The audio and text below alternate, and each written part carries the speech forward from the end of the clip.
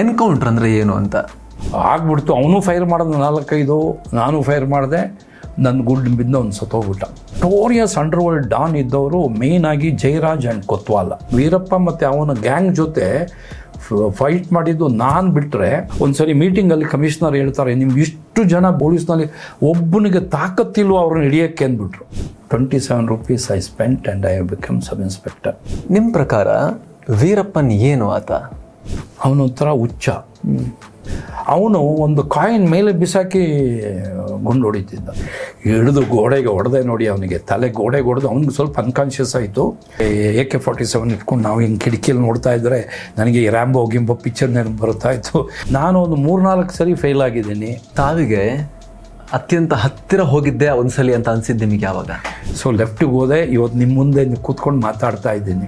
ಅವತ್ತೇನೋ tail ಬಿದ್ದಿದ್ರೆ ಇವತ್ತು ನನ್ನ ಸತ್ತು ಎಷ್ಟು ವರ್ಷ ಆಗಿದೆ. ಪೊಲೀಸ್ನವರು ಒಂದು ಅಸಹಾಯಕತನ ನೋಡಿದ್ದು ಡಾಕ್ಟರ್ ರಾಜ್ಕುಮಾರ್ ತೀರ್ಕೊಂಡಾಗ. ಸೊ ಈ ಎನ್ಕೌಂಟರ್ಗಳು ಆದ ಬಳಿಕ ಅದು ತುಂಬ ಕಾಡುತ್ತಾ ಅಥವಾ ಹಿಂಸೆ ಕೊಡುತ್ತಾ? ಸತ್ತೋಗಿರೋ ಮುಖ ರಕ್ತಮಯವಾಗಿರೋದು ಮತ್ತು ಅವ್ರ ಮನೆಯವರು ಅಳ್ತಾ ಇರೋದು ಇವೆಲ್ಲ ಬಂದಾಗ ಸ್ವಲ್ಪ ನಾವು ಅದಿರು ಆಗ್ತೀವಿ.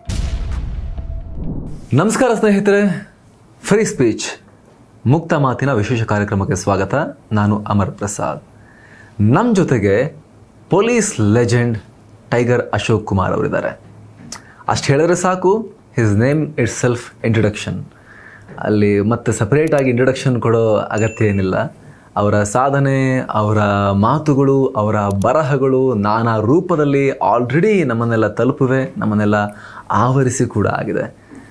ಅವರೊಂದಿಗೆ ಈ ಫ್ರೀ ಸ್ಪೀಚ್ ವಿಶೇಷ ಕಾರ್ಯಕ್ರಮದಲ್ಲಿ ಮುಕ್ತವಾಗಿ ಮಾತನಾಡ್ತಾ, ಮುಕ್ತವಾಗಿ ಹರಟೆ ಹೊಡಿತಾ, ಅವರಲ್ಲಿ ನಾವು ಇನ್ನಷ್ಟು ತಿಳ್ಕೊಳ್ಬೇಕಾಗಿರೋ ಸಂಗತಿಗಳನ್ನು ತಿಳ್ಕೊಳ್ತಾ, ಅವರು ತುಂಬ ರಸವತ್ತಾಗಿ ಮಾತನಾಡ್ತಾರೆ. ಜೀವನದ ವಿವಿಧ ಆಯಾಮಗಳನ್ನು ಅವರು ಮಾತಾಡೋಷ್ಟು ರಸವತ್ತಾಗಿ ಒಬ್ಬ ಕವಿ ಹೇಗೆ ಮಾತಾಡ್ಬೋದು ಅಷ್ಟು ಚೆನ್ನಾಗಿ ಅವರು ವರ್ಣಿಸ್ತಾರೆ. ಜೊತೆಗೆ ಪೊಲೀಸಿಂಗ್ ವಿಚಾರಕ್ಕೆ ಬಂದಾಗ, ಅಲ್ಲಿ ತೋರಿಸಬೇಕಾದ ಟಫ್ನೆಸ್ ವಿಚಾರಕ್ಕೆ ಬಂದಾಗ ಅಷ್ಟೇ ಟಫ್ ಹಿಸ್ಟರಿಯನ್ನು ಕೂಡ ಅವರು ಹೊಂದಿದ್ದಾರೆ. ಅಷ್ಟೇ ಟಫ್ ಆಗಿ ಮಾತನಾಡ್ತಾರೆ. ಅದೆಲ್ಲವನ್ನು ನಾವು ಅವ್ರ ಹತ್ರ ಮಾತನಾಡ್ತಾ ಹೋಗೋಣ, ತಿಳ್ಕೊಳ್ತಾ ಹೋಗೋಣ. ಸರ್, ಕಾರ್ಯಕ್ರಮಕ್ಕೆ ಸ್ವಾಗತ. ನಮಸ್ಕಾರ. ಹೇಗಿದ್ದೀರಾ? ನಾನು ಚೆನ್ನಾಗಿದ್ದೀನಿ. ನೀವಾಗಿದ್ದೀರಾ? ಫೈನ್ ಸರ್, ಚೆನ್ನಾಗಿದ್ದೀನಿ. ಭಾಳ ದಿನಗಳಿಂದ ನಿಮ್ಮ ಹತ್ರ ಮಾತಾಡಬೇಕು, ಒಂದು ಪಾಡ್ಕಾಸ್ಟ್ ಮಾಡಬೇಕು ನಿಮ್ಮ ಹತ್ರ, ತುಂಬ ಆ ರೀತಿ ಆಸೆ ಇತ್ತು. ಬಟ್ ಏನು ಅಂದರೆ, ಆಲ್ರೆಡಿ ನಿಮ್ಮ ಅನುಭವಗಳು ಮತ್ತು ನಿಮ್ಮ ಸ್ಟೋರಿಯನ್ನು ನಾನೇ ತುಂಬ ಸಲ ಕೇಳಿದ್ದೀನಿ, ತುಂಬ ಕಡೆ ನೋಡಿದ್ದೀನಿ. ಸೊ ಹೊಸದಾಗಿ ಏನಾದರೂ ಕೂಡ ಟೈಗರ್ ಸರ್ನ ಕರೆದು ಅವ್ರ ಹತ್ರ ಮಾತಾಡಬೇಕು ಅನ್ನೋ ಒಂದು ಹಂಬಲ ಇತ್ತು. ಫೈನಲ್ ಈಗ ಮುಹೂರ್ತ ಕೂಡ ಬಂದಿದೆ. ನೀವು ಕೂಡ ನನಗೆ ಸಮಯವನ್ನು ಕೊಟ್ಟಿದ್ದೀರಿ. Thank you so much. ಹೇಳಿ ಸರ್, ನಿಮಗೇನು ಅನಿಸ್ತಾ ಇದೆ? ಹೇಗೆ ಬಗ್ಗೆನೂ ಅಷ್ಟೇ ಅಮರ್ ಪ್ರಸಾದ್, ನನಗೆ ಭಾಳ ಪ್ರೀತಿ. ಏಕೆಂದ್ರೆ ನೀವು ಹಿಂದೆ ಇದ್ದ ಚಾನಲ್ನಲ್ಲಿಂದ ನಾನು ಮೀಟ್ ಮಾಡ್ತಾ ಇದ್ದೆ. ನೀವು ಇದಕ್ಕೆ ಬಂದಾಗ ಒಂದು ಎಕ್ಸ್ಪ್ರೆಷನ್ಸು ಮತ್ತು ಒಂದು ನಿಮ್ಮ ಒಂದು ಪ್ರತಿಭೆ ಇದೆಯಲ್ಲ, ಭಾಳ ನಾನು ಇಷ್ಟಪಡ್ತಿದ್ದೆ. ಅದಕ್ಕೆ ಕರೆದ ತಕ್ಷಣ ನಾನು ಬಂದಿದ್ದೀನಿ. Thank you so much sir. ಅದರಲ್ಲೂ ಇಲ್ಲಿ ಬಂದ ಮೇಲೆ ಗೊತ್ತಾಯಿತು ನೀವು NR-ಪುರದವರು, ಕೊಪ್ಪದವರು ಅಂತೇಳಿ. ನಿಜ. ನಂದು ಕೊಪ್ಪ ತಾಲೂಕು, ಪಕ್ಕದ ತಾಲೂಕು, ನೀವು ಹುಟ್ಟಿದ ತಾಲೂಕು NR-ಪುರ. ಹೌದು. ನಾನು ಕೊಡಗಿನವನಾದ್ರೂ ನಮ್ಮ ತಂದೆಗೆ ನಾವು 7 ಮಕ್ಕಳು, ನಾನು ಕೊನೆಯವನು. ನಾನು ಹುಟ್ಟಿದ್ದು NR-ಪುರದಲ್ಲಿ. ಆಗ ನಮ್ಮ ತಂದೆಯಲ್ಲಿ ಕೊಪ್ಪದ ಹತ್ರ ಒಂದು ಕನ್ಸಲ್ಟೇಟೆಡ್ ಎಸ್ಟೇಟಲ್ಲಿ ಮ್ಯಾನೇಜರ್ ಆಗಿದ್ದರು, ಕೊರಡಿತ್ತಲ್ ಅಂತೇಳಿ. ಅದೆಲ್ಲ ನಮ್ಮ ಚೈಲ್ಡ್ಹುಡ್ಡಲ್ಲಿ ಪದೇ ಪದೇ ಕೇಳಿರೋ ಎಸ್ಟೇಟ್ನ ಹೆಸರದು. ಹೌದಾ? ನನಗೆ ಆ ಭಾಗದಲ್ಲಿ ಇರುವಂಥ 2-3 ಇಂಪಾರ್ಟೆಂಟ್ ಎಸ್ಟೇಟ್ಗಳಲ್ಲಿ ಅದು ಕೂಡ. ಹೌದೌದು, ಕೊರಡಿತ್ತಲ್ಲ. ಅಲ್ಲೇ ನಾನು ಹುಟ್ಟಿದ್ದು. ಆಮೇಲೆ ಅಲ್ಲಿಂದ ಕೊಪ್ಪದಲ್ಲಿ ಒಂದು ಕಾನ್ವೆಂಟಿಗೆ ಹೋಗಿದ್ದು ಸ್ವಲ್ಪ ನನ್ನ ನೆನಪಿದೆ. ಅದೇ ನನ್ನ ವಿದ್ಯಾಭ್ಯಾಸದ ಮೊದಲ ಮೆಟ್ಟಿಲು. ಸೇಂಟ್ ಜೋಸೆಫ್ ಸ್ಕೂಲ್ ಅದು. ಅಲ್ಲಿ ನಾನು ನರ್ಸರಿ ಮತ್ತು 1ನೇ ಕ್ಲಾಸ್ ಓದಿರ್ಬೋದು ಅಂತ ಕಾಣುತ್ತೆ. ಅದೇ ಸ್ಕೂಲಲ್ಲಿ ನನ್ನ 10th ತನಕ ಎಜುಕೇಶನ್ ಆಗಿದೆ. ಅದೇ ಸೇಂಟ್ ಜೋಸೆಫ್ ನಲ್ಲಿ ಪ್ರೈಮರಿ ಸ್ಕೂಲ್ ಮತ್ತೆ high school. World is so small. ನನಗೆ ಆಶ್ಚರ್ಯ ಆಯಿತು ನೀವು ಕೇಳುವಾಗ. ಅಂದರೆ ಭಾಳ ಜನ ನಾನು ಕೊಡಗಿನಲ್ಲೇ ಹುಟ್ಟಿದ್ದೀನಿ ಅಂತ ತಿಳ್ಕೊಂಡಿದ್ದಾರೆ. ಬಟ್ ನನಗೆ ಕೊಡಗಿನ ಒಂದು ಅನುಭವ ಭಾಳ ಕಡಿಮೆ. ನನ್ನ ತಂದೆ ಹೊರಗಡೆನೇ ಟ್ರಾವೆಲಿಂಗಲ್ಲಿದ್ದರು, ಎಸ್ಟೇಟ್ಗಳಲ್ಲಿದ್ದರು. ಸೊ ಕೊಪ್ಪ ಅಲ್ಲಿಂದ ಬಿಟ್ಟು ಬಾಳುಪೇಟೆಗೆ ಬಂದ್ವಿ. ಬಾಳುಪೇಟೆಯಿಂದ ಹಾಸನಕ್ಕೆ ಬಂದೆ. ಹಾಸನದಲ್ಲಿ ಸ್ಕೂಲಿಂಗ್ ಮತ್ತು ನನ್ನ ಕಾಲೇಜೆಲ್ಲ ಹಾಸನದಲ್ಲೇ ನಡೀತು. ನೋಡಿ ಕನೆಕ್ಷನ್ ನೋಡಿ ಸರ್. ಇಷ್ಟು ದಿನ ಓಕೆ ನಿಮ್ಮನ್ನ ನೋಡ್ತಾ ಇದ್ದ ರೀತಿನೇ ಬೇರೆ ಇತ್ತು, ಬಟ್ ಇವಾಗ ನೋಡಿದ್ರೆ ವಿ ಹ್ಯಾವ್ ಎ ಕನೆಕ್ಷನ್. ಹೌದೌದು, ಅಥವಾ ಅಷ್ಟು ದೂರ ಇಲ್ಲ, ಸ್ವಲ್ಪ ಹತ್ರನೇ ಇದ್ದೀವಿ ಅಂತ ಅನಿಸ್ತದೆ ನನಗೆ. ಆಮೇಲೆ ಹೇಗೆ ಕೊಪ್ಪದಿಂದ ಹೇಗೆ ಆಮೇಲೆ ಜರ್ನಿ? ಇಲ್ಲ, ಏನಾಯಿತು, ನಾವು 7 ಮಕ್ಕಳಿದ್ವಿ. ನಮ್ಮ ದೊಡ್ಡ ಅಣ್ಣ ಆಗಲೇ, ನಮ್ಮ ಕೊಡಗಿನವ್ರು ಏನಂದರೆ ನಮ್ಮದು ಫಸ್ಟ್ ಪ್ರೊಫೆಷನ್ನೇ ಮಿಲ್ಟ್ರಿ. ದೇಶ ಕಾಪಾಡೋ ಕೆಲಸಕ್ಕೆ ನಮ್ಮಲ್ಲಿ ಪ್ರತಿಯೊಂದು ಮನೆಯಲ್ಲಿ ಒಬ್ಬರಾದರೂ ಮಿಲ್ಟ್ರಿನಲ್ಲಿ ಇರ್ತಾರೆ. ಹಿಂದೆ, ಈಗ ಸ್ವಲ್ಪ ಕಡಿಮೆ ಆಗಿರ್ಬೋದು, ಬಟ್ ಮೊದಲು ಒಬ್ಬರು ಮನೆಯಿಂದ ಒಬ್ಬರು ಮಿಲ್ಟ್ರಿಗೆ ಹೋಗಲೇಬೇಕು. ನೀವು ನಂಬಲಿಕ್ಕಿಲ್ಲ, ಸುಮಾರು 50 ವರ್ಷದಿಂದ ನಾವು ಒಂದು ಮನೆಗೆ ಹೆಣ್ಣು ಕೊಡುವಾಗ ಫಸ್ಟ್ ಅವ್ರ ಮನೇಲಿ ಕೇಳ್ತಿದ್ವಿ ಎಷ್ಟು ಜನ ಮಿಲ್ಟ್ರಿಲಿ ಇದ್ದಾರೆ ಅಂತ. ಯಾರೂ ಇಲ್ಲ ಅಂದರೆ ಮನೆಗೆ ಎಣ್ಣೆ ಕೊಡ್ತಿರ್ಲಿಲ್ಲ. ಈ ಥರ ಇತ್ತು ಪರಿಸ್ಥಿತಿ. ಆಮೇಲೆ ನಿಮ್ಗೆ ಗೊತ್ತಿರೋವರೆಗೂ ಮತ್ತು ಆ ಮಿಲಿಟರಿ ಕಲ್ಚರ್ಗೂ ಒಂದು ತುಂಬ ಅವಿನಾಭಾವ ಸಂಬಂಧ. ಹೌದೌದು. ಆಮೇಲೆ ನಿಮಗೆ ಗೊತ್ತಿರಲಿಕ್ಕಿಲ್ಲ, ಇಡೀ ಪ್ರಪಂಚದಲ್ಲಿ ಕೊಡಗಿನ ಮೂಲ ನಿವಾಸಿಗಳಿಗೆ ಗನ್ ಇಟ್ಕೊಳ್ಳೋಕ್ಕೆ ಲೈಸೆನ್ಸ್ ಬೇಕಾಗಿಲ್ಲ. ಓಕೆ. ಇವತ್ತು ಅಷ್ಟೇ ಒಬ್ಬೊಬ್ಬರ ಮನೆಯಲ್ಲಿ 5-6 ಗನ್ಗಳಿದೆ. ನಮ್ಗೆ ಅದೇನೋ ಗನ್ ಅಂದರೆ ಒಂದು ಮನೆ ಅದರ ಒಂದು ಪ್ರೈಡ್ ಥರ ಅಲ್ಲ, ಪ್ರೈಡ್. ಮತ್ತು ಅದನ್ನು ಪೂಜೆ ಮಾಡ್ತೀವಿ, ಅದನ್ನು ಅದರ ಹೆಣ್ಮಕ್ಳು ಗಂಡ್ಮಕ್ಳು ಎಲ್ಲರೂ ಅದನ್ನು ಫೈರಿಂಗ್ ಮಾಡ್ತಾರೆ. ಅದ್ರಲ್ಲಿ ತೆಂಗಿನಕಾಯಿ ಹೊಡಿತಾರೆ. ಈ ಹಬ್ಬ ನಡೆಯುತ್ತಲ್ಲ, ಉತ್ತರಿ ಹಬ್ಬ, ಇದಕ್ಕೆಲ್ಲ. ಸೊ ಒಂಥರ ಸ್ಪೋರ್ಟ್ಸಲ್ಲೂ ಅದು ಬಂದುಬಿಟ್ಟಿದೆ ನಮ್ಮ ಕೊಡಗಿನಲ್ಲಿ.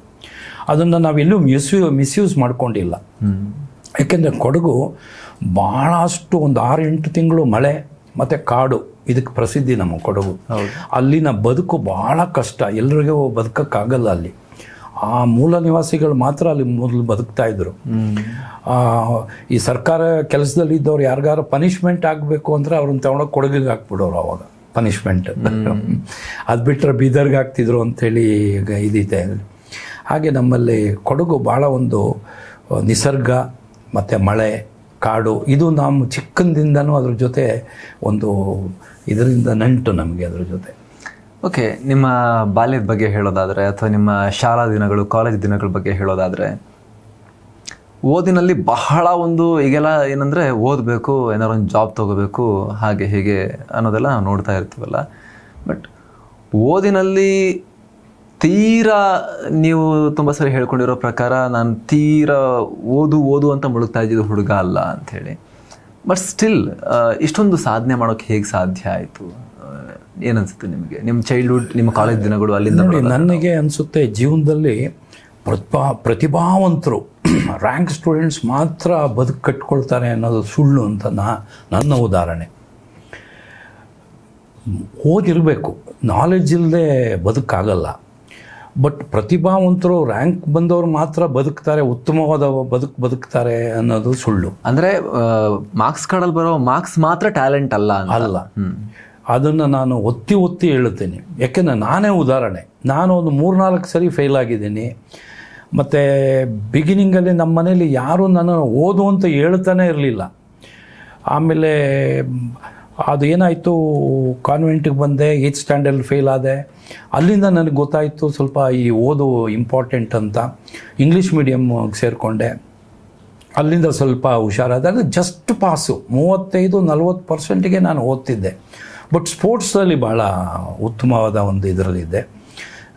ಫುಟ್ಬಾಲು, ಕಬಡ್ಡಿ, ಕಬಡ್ಡಿ ಭಾಳ, ಮತ್ತು ಪೋಲ್ ವಾಲ್ಟು ಈ ಥರದಲ್ಲಿ ಆಡ್ತಿದ್ದೆ. ಬಟ್ PUCಗೆ ಬಂದ ಮೇಲೆ ಅಲ್ಲಿ ನನಗೆ NCCಗೆ ಸೇರಿದೆ. ಯಾಕೆಂದ್ರೆ ನಮ್ಮ ಅಣ್ಣಂದ್ರೆ ಆಲ್ರೆಡಿ 2 ಮಿಲ್ಟ್ರಿನಲ್ಲಿದ್ದರು. ಅವ್ರು ಹೇಳೋರು NCC ಇದ್ದರೆ ನಿನಗೆ ಮಿಲ್ಟ್ರಿಗೆ ಸೇರೋದಕ್ಕೆ ಈಸಿ ಆಗುತ್ತೆ ಮತ್ತು ಪ್ರಿಫರೆನ್ಸ್ ಇರುತ್ತೆ ಅಂತ. ಸೊ PUCಗೆ ನಾನು ಹೈಸ್ಕೂಲಲ್ಲಿ NCC ಇರಲಿಲ್ಲ, ಆವಾಗ ಇರಲಿಲ್ಲ NCC. ನಾನು ಹೈಸ್ಕೂಲಲ್ಲಿ NCC ಮಾಡಿದ್ದೆ. ಹೌದಾ? ಬಟ್ ನಾನು ಒಂದು ಹೇಳ್ತೀನಿ ನೋಡಿ, ಇವತ್ತು ಅಷ್ಟೇ ಎಲ್ಲ ವಿದ್ಯಾಸಂಸ್ಥೆಗಳಲ್ಲಿ NCC ಅನ್ನೋದು ಕಂಪಲ್ಸರಿ ಮಾಡಬೇಕು. ತುಂಬ ಶಿಸ್ತು ಕೊಡುತ್ತೆ, ಅದು ಭಾಳ ಶಿಸ್ತು ಕೊಡುತ್ತೆ. ಮತ್ತು ನೋಡಿ, ನಮಗೆ ಈ ಒಳಗಡೆ ಬುಕ್ಸು, ನಮ್ಮ ಸೈನ್ಸು, ಮ್ಯಾಥಮೆಟಿಕ್ಸು, ಹಿಸ್ಟ್ರಿ, ಅದು ನಮಗೆ ವಿದ್ಯೆ ಕೊಡುತ್ತೆ, ಬುದ್ಧಿ ಕೊಡುತ್ತೆ. ಬಟ್ ಬದುಕಿನ ಪಾಠ ಕಲಿಸೋಲ್ಲ. ಬದುಕಿನ ಪಾಠ ಕಲಿಸೋದು NCC ನನ್ನ ಪ್ರಕಾರ. ಈ ಥರ ಒಂದು ಕಡೆ ನಿಮ್ಮ ಲೈಫ್ ನಡೀತಾ ಇತ್ತು, ಒಂದು ಟ್ರ್ಯಾಕಲ್ಲಿ ಹೋಗ್ತಾ ಇತ್ತು. ಆಮೇಲೆ BSc ನಿಮ್ಮದು ಇನ್ಕಂಪ್ಲೀಟ್ ಆಗುತ್ತೆ, ನೀವೊಂದು ಶೋರೂಮಲ್ಲಿ ವರ್ಕ್ ಮಾಡ್ತಿರ್ತೀರಿ. ಆಮೇಲೆ ನಿಮ್ಮ NCC ಶಿಕ್ಷಕರೇ ಬಂದು ನಿಮಗೆ ಮತ್ತೆ ಮೋಟಿವೇಟ್ ಮಾಡಿ ವಾಪಸ್ ನಿಮ್ಮನ್ನು ಮತ್ತೆ ಹೋಗಿ ನೀವು ಕಂಪ್ಲೀಟ್ ಮಾಡಿ ಬಂದು ಮತ್ತೆ ಪೊಲೀಸ್ ಆಗೋಕ್ಕೆ ನಿಮ್ಗೆ ಅದು ಒಂದು ಲಿಂಕ್ ರೀತಿ ವರ್ಕ್ ಆಗುತ್ತೆ ಅನ್ನೋದನ್ನು ನಾವು ಕೇಳಿದ್ದೀವಿ. ಪೊಲೀಸ್ ಜರ್ನಿ ಆರಂಭ ನೀವು ಟ್ರಾಫಿಕ್ನಲ್ಲಿ ಆರಂಭ ಮಾಡಿದ್ರಿ. ಅದು ಅಲ್ಲಿಂದ ಒಬ್ಬ ಎನ್ಕೌಂಟರ್ ಸ್ಪೆಷಲಿಸ್ಟ್ ಆಗೋ ಆ ಟ್ರಾನ್ಸಿಷನ್ ಹೇಗಾಯಿತು ಅಂತ ನೋಡಿ. ನಾನು ಕಾಲೇಜಲ್ಲಿದ್ದಾಗ ಕಾಲೇಜು ಸ್ಟೂಡೆಂಟ್ ಸ್ಟ್ರೈಕು, ಬಡದಾಟ ಎಲ್ಲದಕ್ಕೂ ಸೇರ್ತಾ ಇದ್ದೆ ಮಾತ್ರ. ಆಮೇಲೆ ಅಲ್ಲಿದಿಂದ ಆಗಿ ಬಂದು ನಾನು ಡಿಗ್ರಿ ಕಂಪ್ಲೀಟ್ ಆಗಿ ಪೊಲೀಸ್ ಸೇರುವಾಗ ನನಗೆ ಪೊಲೀಸರ ಬಗ್ಗೆ ಭಾಳ ಕೆಟ್ಟ ಅಭಿಪ್ರಾಯ ಇತ್ತು. ಯಾಕೆಂದರೆ ನನಗೆ ಹಾಸನದಲ್ಲಿ ನಾವು ಒಂದು ನಮ್ಮ ಕ್ಲಾಸ್ಮೇಟ್ ಒಬ್ಬ ಲಾಕಪ್ ಡೆತ್ ಆಗಿಬಿಡುತ್ತೆ ಪೊಲೀಸ್ ಸ್ಟೇಷನಲ್ಲಿ. ಆಗ ನ್ಯಾಯ ಕೇಳೋಕೆ ಹೋದಾಗ ನಮಗೆ ಹಿಗ್ಗಾಮುಗ್ಗ ಹೊಡೆದ್ಬಿಟ್ರು ಪೊಲೀಸ್ನವರು. ಒಬ್ಬರು ಸಬ್ ಇನ್ಸ್ಪೆಕ್ಟ್ರು ಮತ್ತು ಮೆನ್ನು. ನಮ್ಮ ಅಲ್ಲಿದು MP ನುಗ್ಗೇಹಳ್ಳಿ ಶಿವಪ್ಪ ಅಂತ ಮೆಂಬರ್ ಆಫ್ ಪಾರ್ಲಿಮೆಂಟ್ ಅವ್ರ ಮಗನಿಗೂ ಏಟಾಯಿತು ತಲೆಗೆ, ರಮೇಶ್ ಅಂಥೇಳಿ. ಸೊ ಯಾವಾಗ ನನಗೆ ಪೊಲೀಸರ ಕ್ರೌರ್ಯ ಭಾಳ ಹತ್ರದಲ್ಲಿ ನಾನು ನೋಡಿಬಿಟ್ಟೆ. ಜೊತೆಗೆ ನಾನು ಬೆಂಗಳೂರಿಗೆ ಬಂದು ಲಾ ಮಾಡ್ತಾಯಿದ್ದೆ, ಗೌರ್ಮೆಂಟ್ ಲಾ ಕಾಲೇಜಲ್ಲಿ ಮಾಡಿ ಒಂದು ಇದರಲ್ಲಿದ್ದೆ, ಬಾಟಾದಲ್ಲಿದ್ದೆ, ಮತ್ತು ಒಂದು ಫ್ಯಾಕ್ಟ್ರಿನೂ ಕೆಲಸ ಮಾಡ್ತಾಯಿದ್ದ ಟೈಮಲ್ಲಿ. ಆಗ ಈ ಎಮರ್ಜೆನ್ಸಿ ನಡೀತು. ಎಮರ್ಜೆನ್ಸಿನಲ್ಲಿ ಪೊಲೀಸರ ಅಟ್ರಾಸಿಟಿ ಎಷ್ಟು ಹತ್ರದಲ್ಲಿ ನೋಡಿದೆ ಅಂದರೆ, ನನಗೆ ಪೊಲೀಸ್ನವರು ಅಂದರೆ ಕ್ರೌರ್ಯ, ದುರಂಕಾರ, ಹೊಡೆಯೋದು ಬಡಿಯೋದು ಇದನ್ನೇ ನೋಡ್ತಾ ಇದ್ದೆ ನಾನು ಪೊಲೀಸರ ಬಗ್ಗೆ. ಬಟ್ ಲಾಗೆ ಸೇರಿದ ಮೇಲೆ ನನಗೆ ಲಾ ಓದುವಾಗ ನನಗೆ ಗೊತ್ತಾಯಿತು ಕಾನೂನಲ್ಲಿ ಇಷ್ಟೊಂದು ಪವರ್ಸ್ ಇದೆ ಪೊಲೀಸಿಗೆ ಅಂತ. ಅಲ್ಲಿಂದ ನನಗೆ ಈ ಪೊಲೀಸಿಗೆ ಸೇರಬೇಕು ಅಂತ ಇಷ್ಟ ಆಯಿತು. ಜೊತೆಗೆ ನೀವು ಆಶ್ಚರ್ಯ ಪಡ್ತೀರಿ, ನಾನು ಜಂಜೀರ್ ಅಂತ ಒಂದು ಸಿನಿಮಾ ಬಂದಿತ್ತು ಅಮಿತಾಬ್ ಬಚ್ಚನ್ದು, ಅದರಲ್ಲಿ ಅವರು ಸಬ್ ಇನ್ಸ್ಪೆಕ್ಟರ್ ಆಗಿ ಮಾಡಿದರು. ಭಾಳ ಮೊದಲು ಮೂವಿ.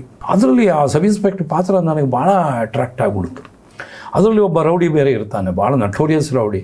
ಅವರು ಈಗ ರಿಫಾರ್ಮ್ ಮಾಡಿರ್ತಾನೆ, ಅವನೇ ಇವ್ರನ್ನ ಪ್ರಾಣ ಉಳಿಸ್ತಾನೆ ರೌಡಿ ಒಂದು ಸರಿ. ಇದೆಲ್ಲ ನೋಡಿದಾಗ ನನಗೆ ಇಲ್ಲ ಪೊಲೀಸು ಒಳ್ಳೆಯ ಒಂದು ಅಂತ ನಾನು ಸ್ವಲ್ಪ ಚೇಂಜ್ ಮಾಡಿಕೊಂಡೆ.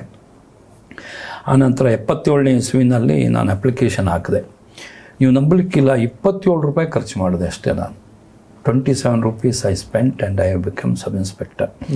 ಸಬ್ ಇನ್ಸ್ಪೆಕ್ಟರ್ ಆದಮೇಲೆ ನನಗನ್ನಿಸ್ತು ನಾನೊಬ್ಬ ಒಳ್ಳೆ ಪೊಲೀಸ್ ಅಧಿಕಾರಿ ಆಗಬೇಕು. ಯಾಕೆಂದ್ರೆ ನನಗೆ ಆಲ್ರೆಡಿ ಒಂದು ಕೆಟ್ಟ ಮುಖ ನೋಡಿಬಿಟ್ಟಿದೆ ಪೊಲೀಸನ್ನು, ಆ ಥರ ಆಗಬಾರ್ದು ಅಂತ.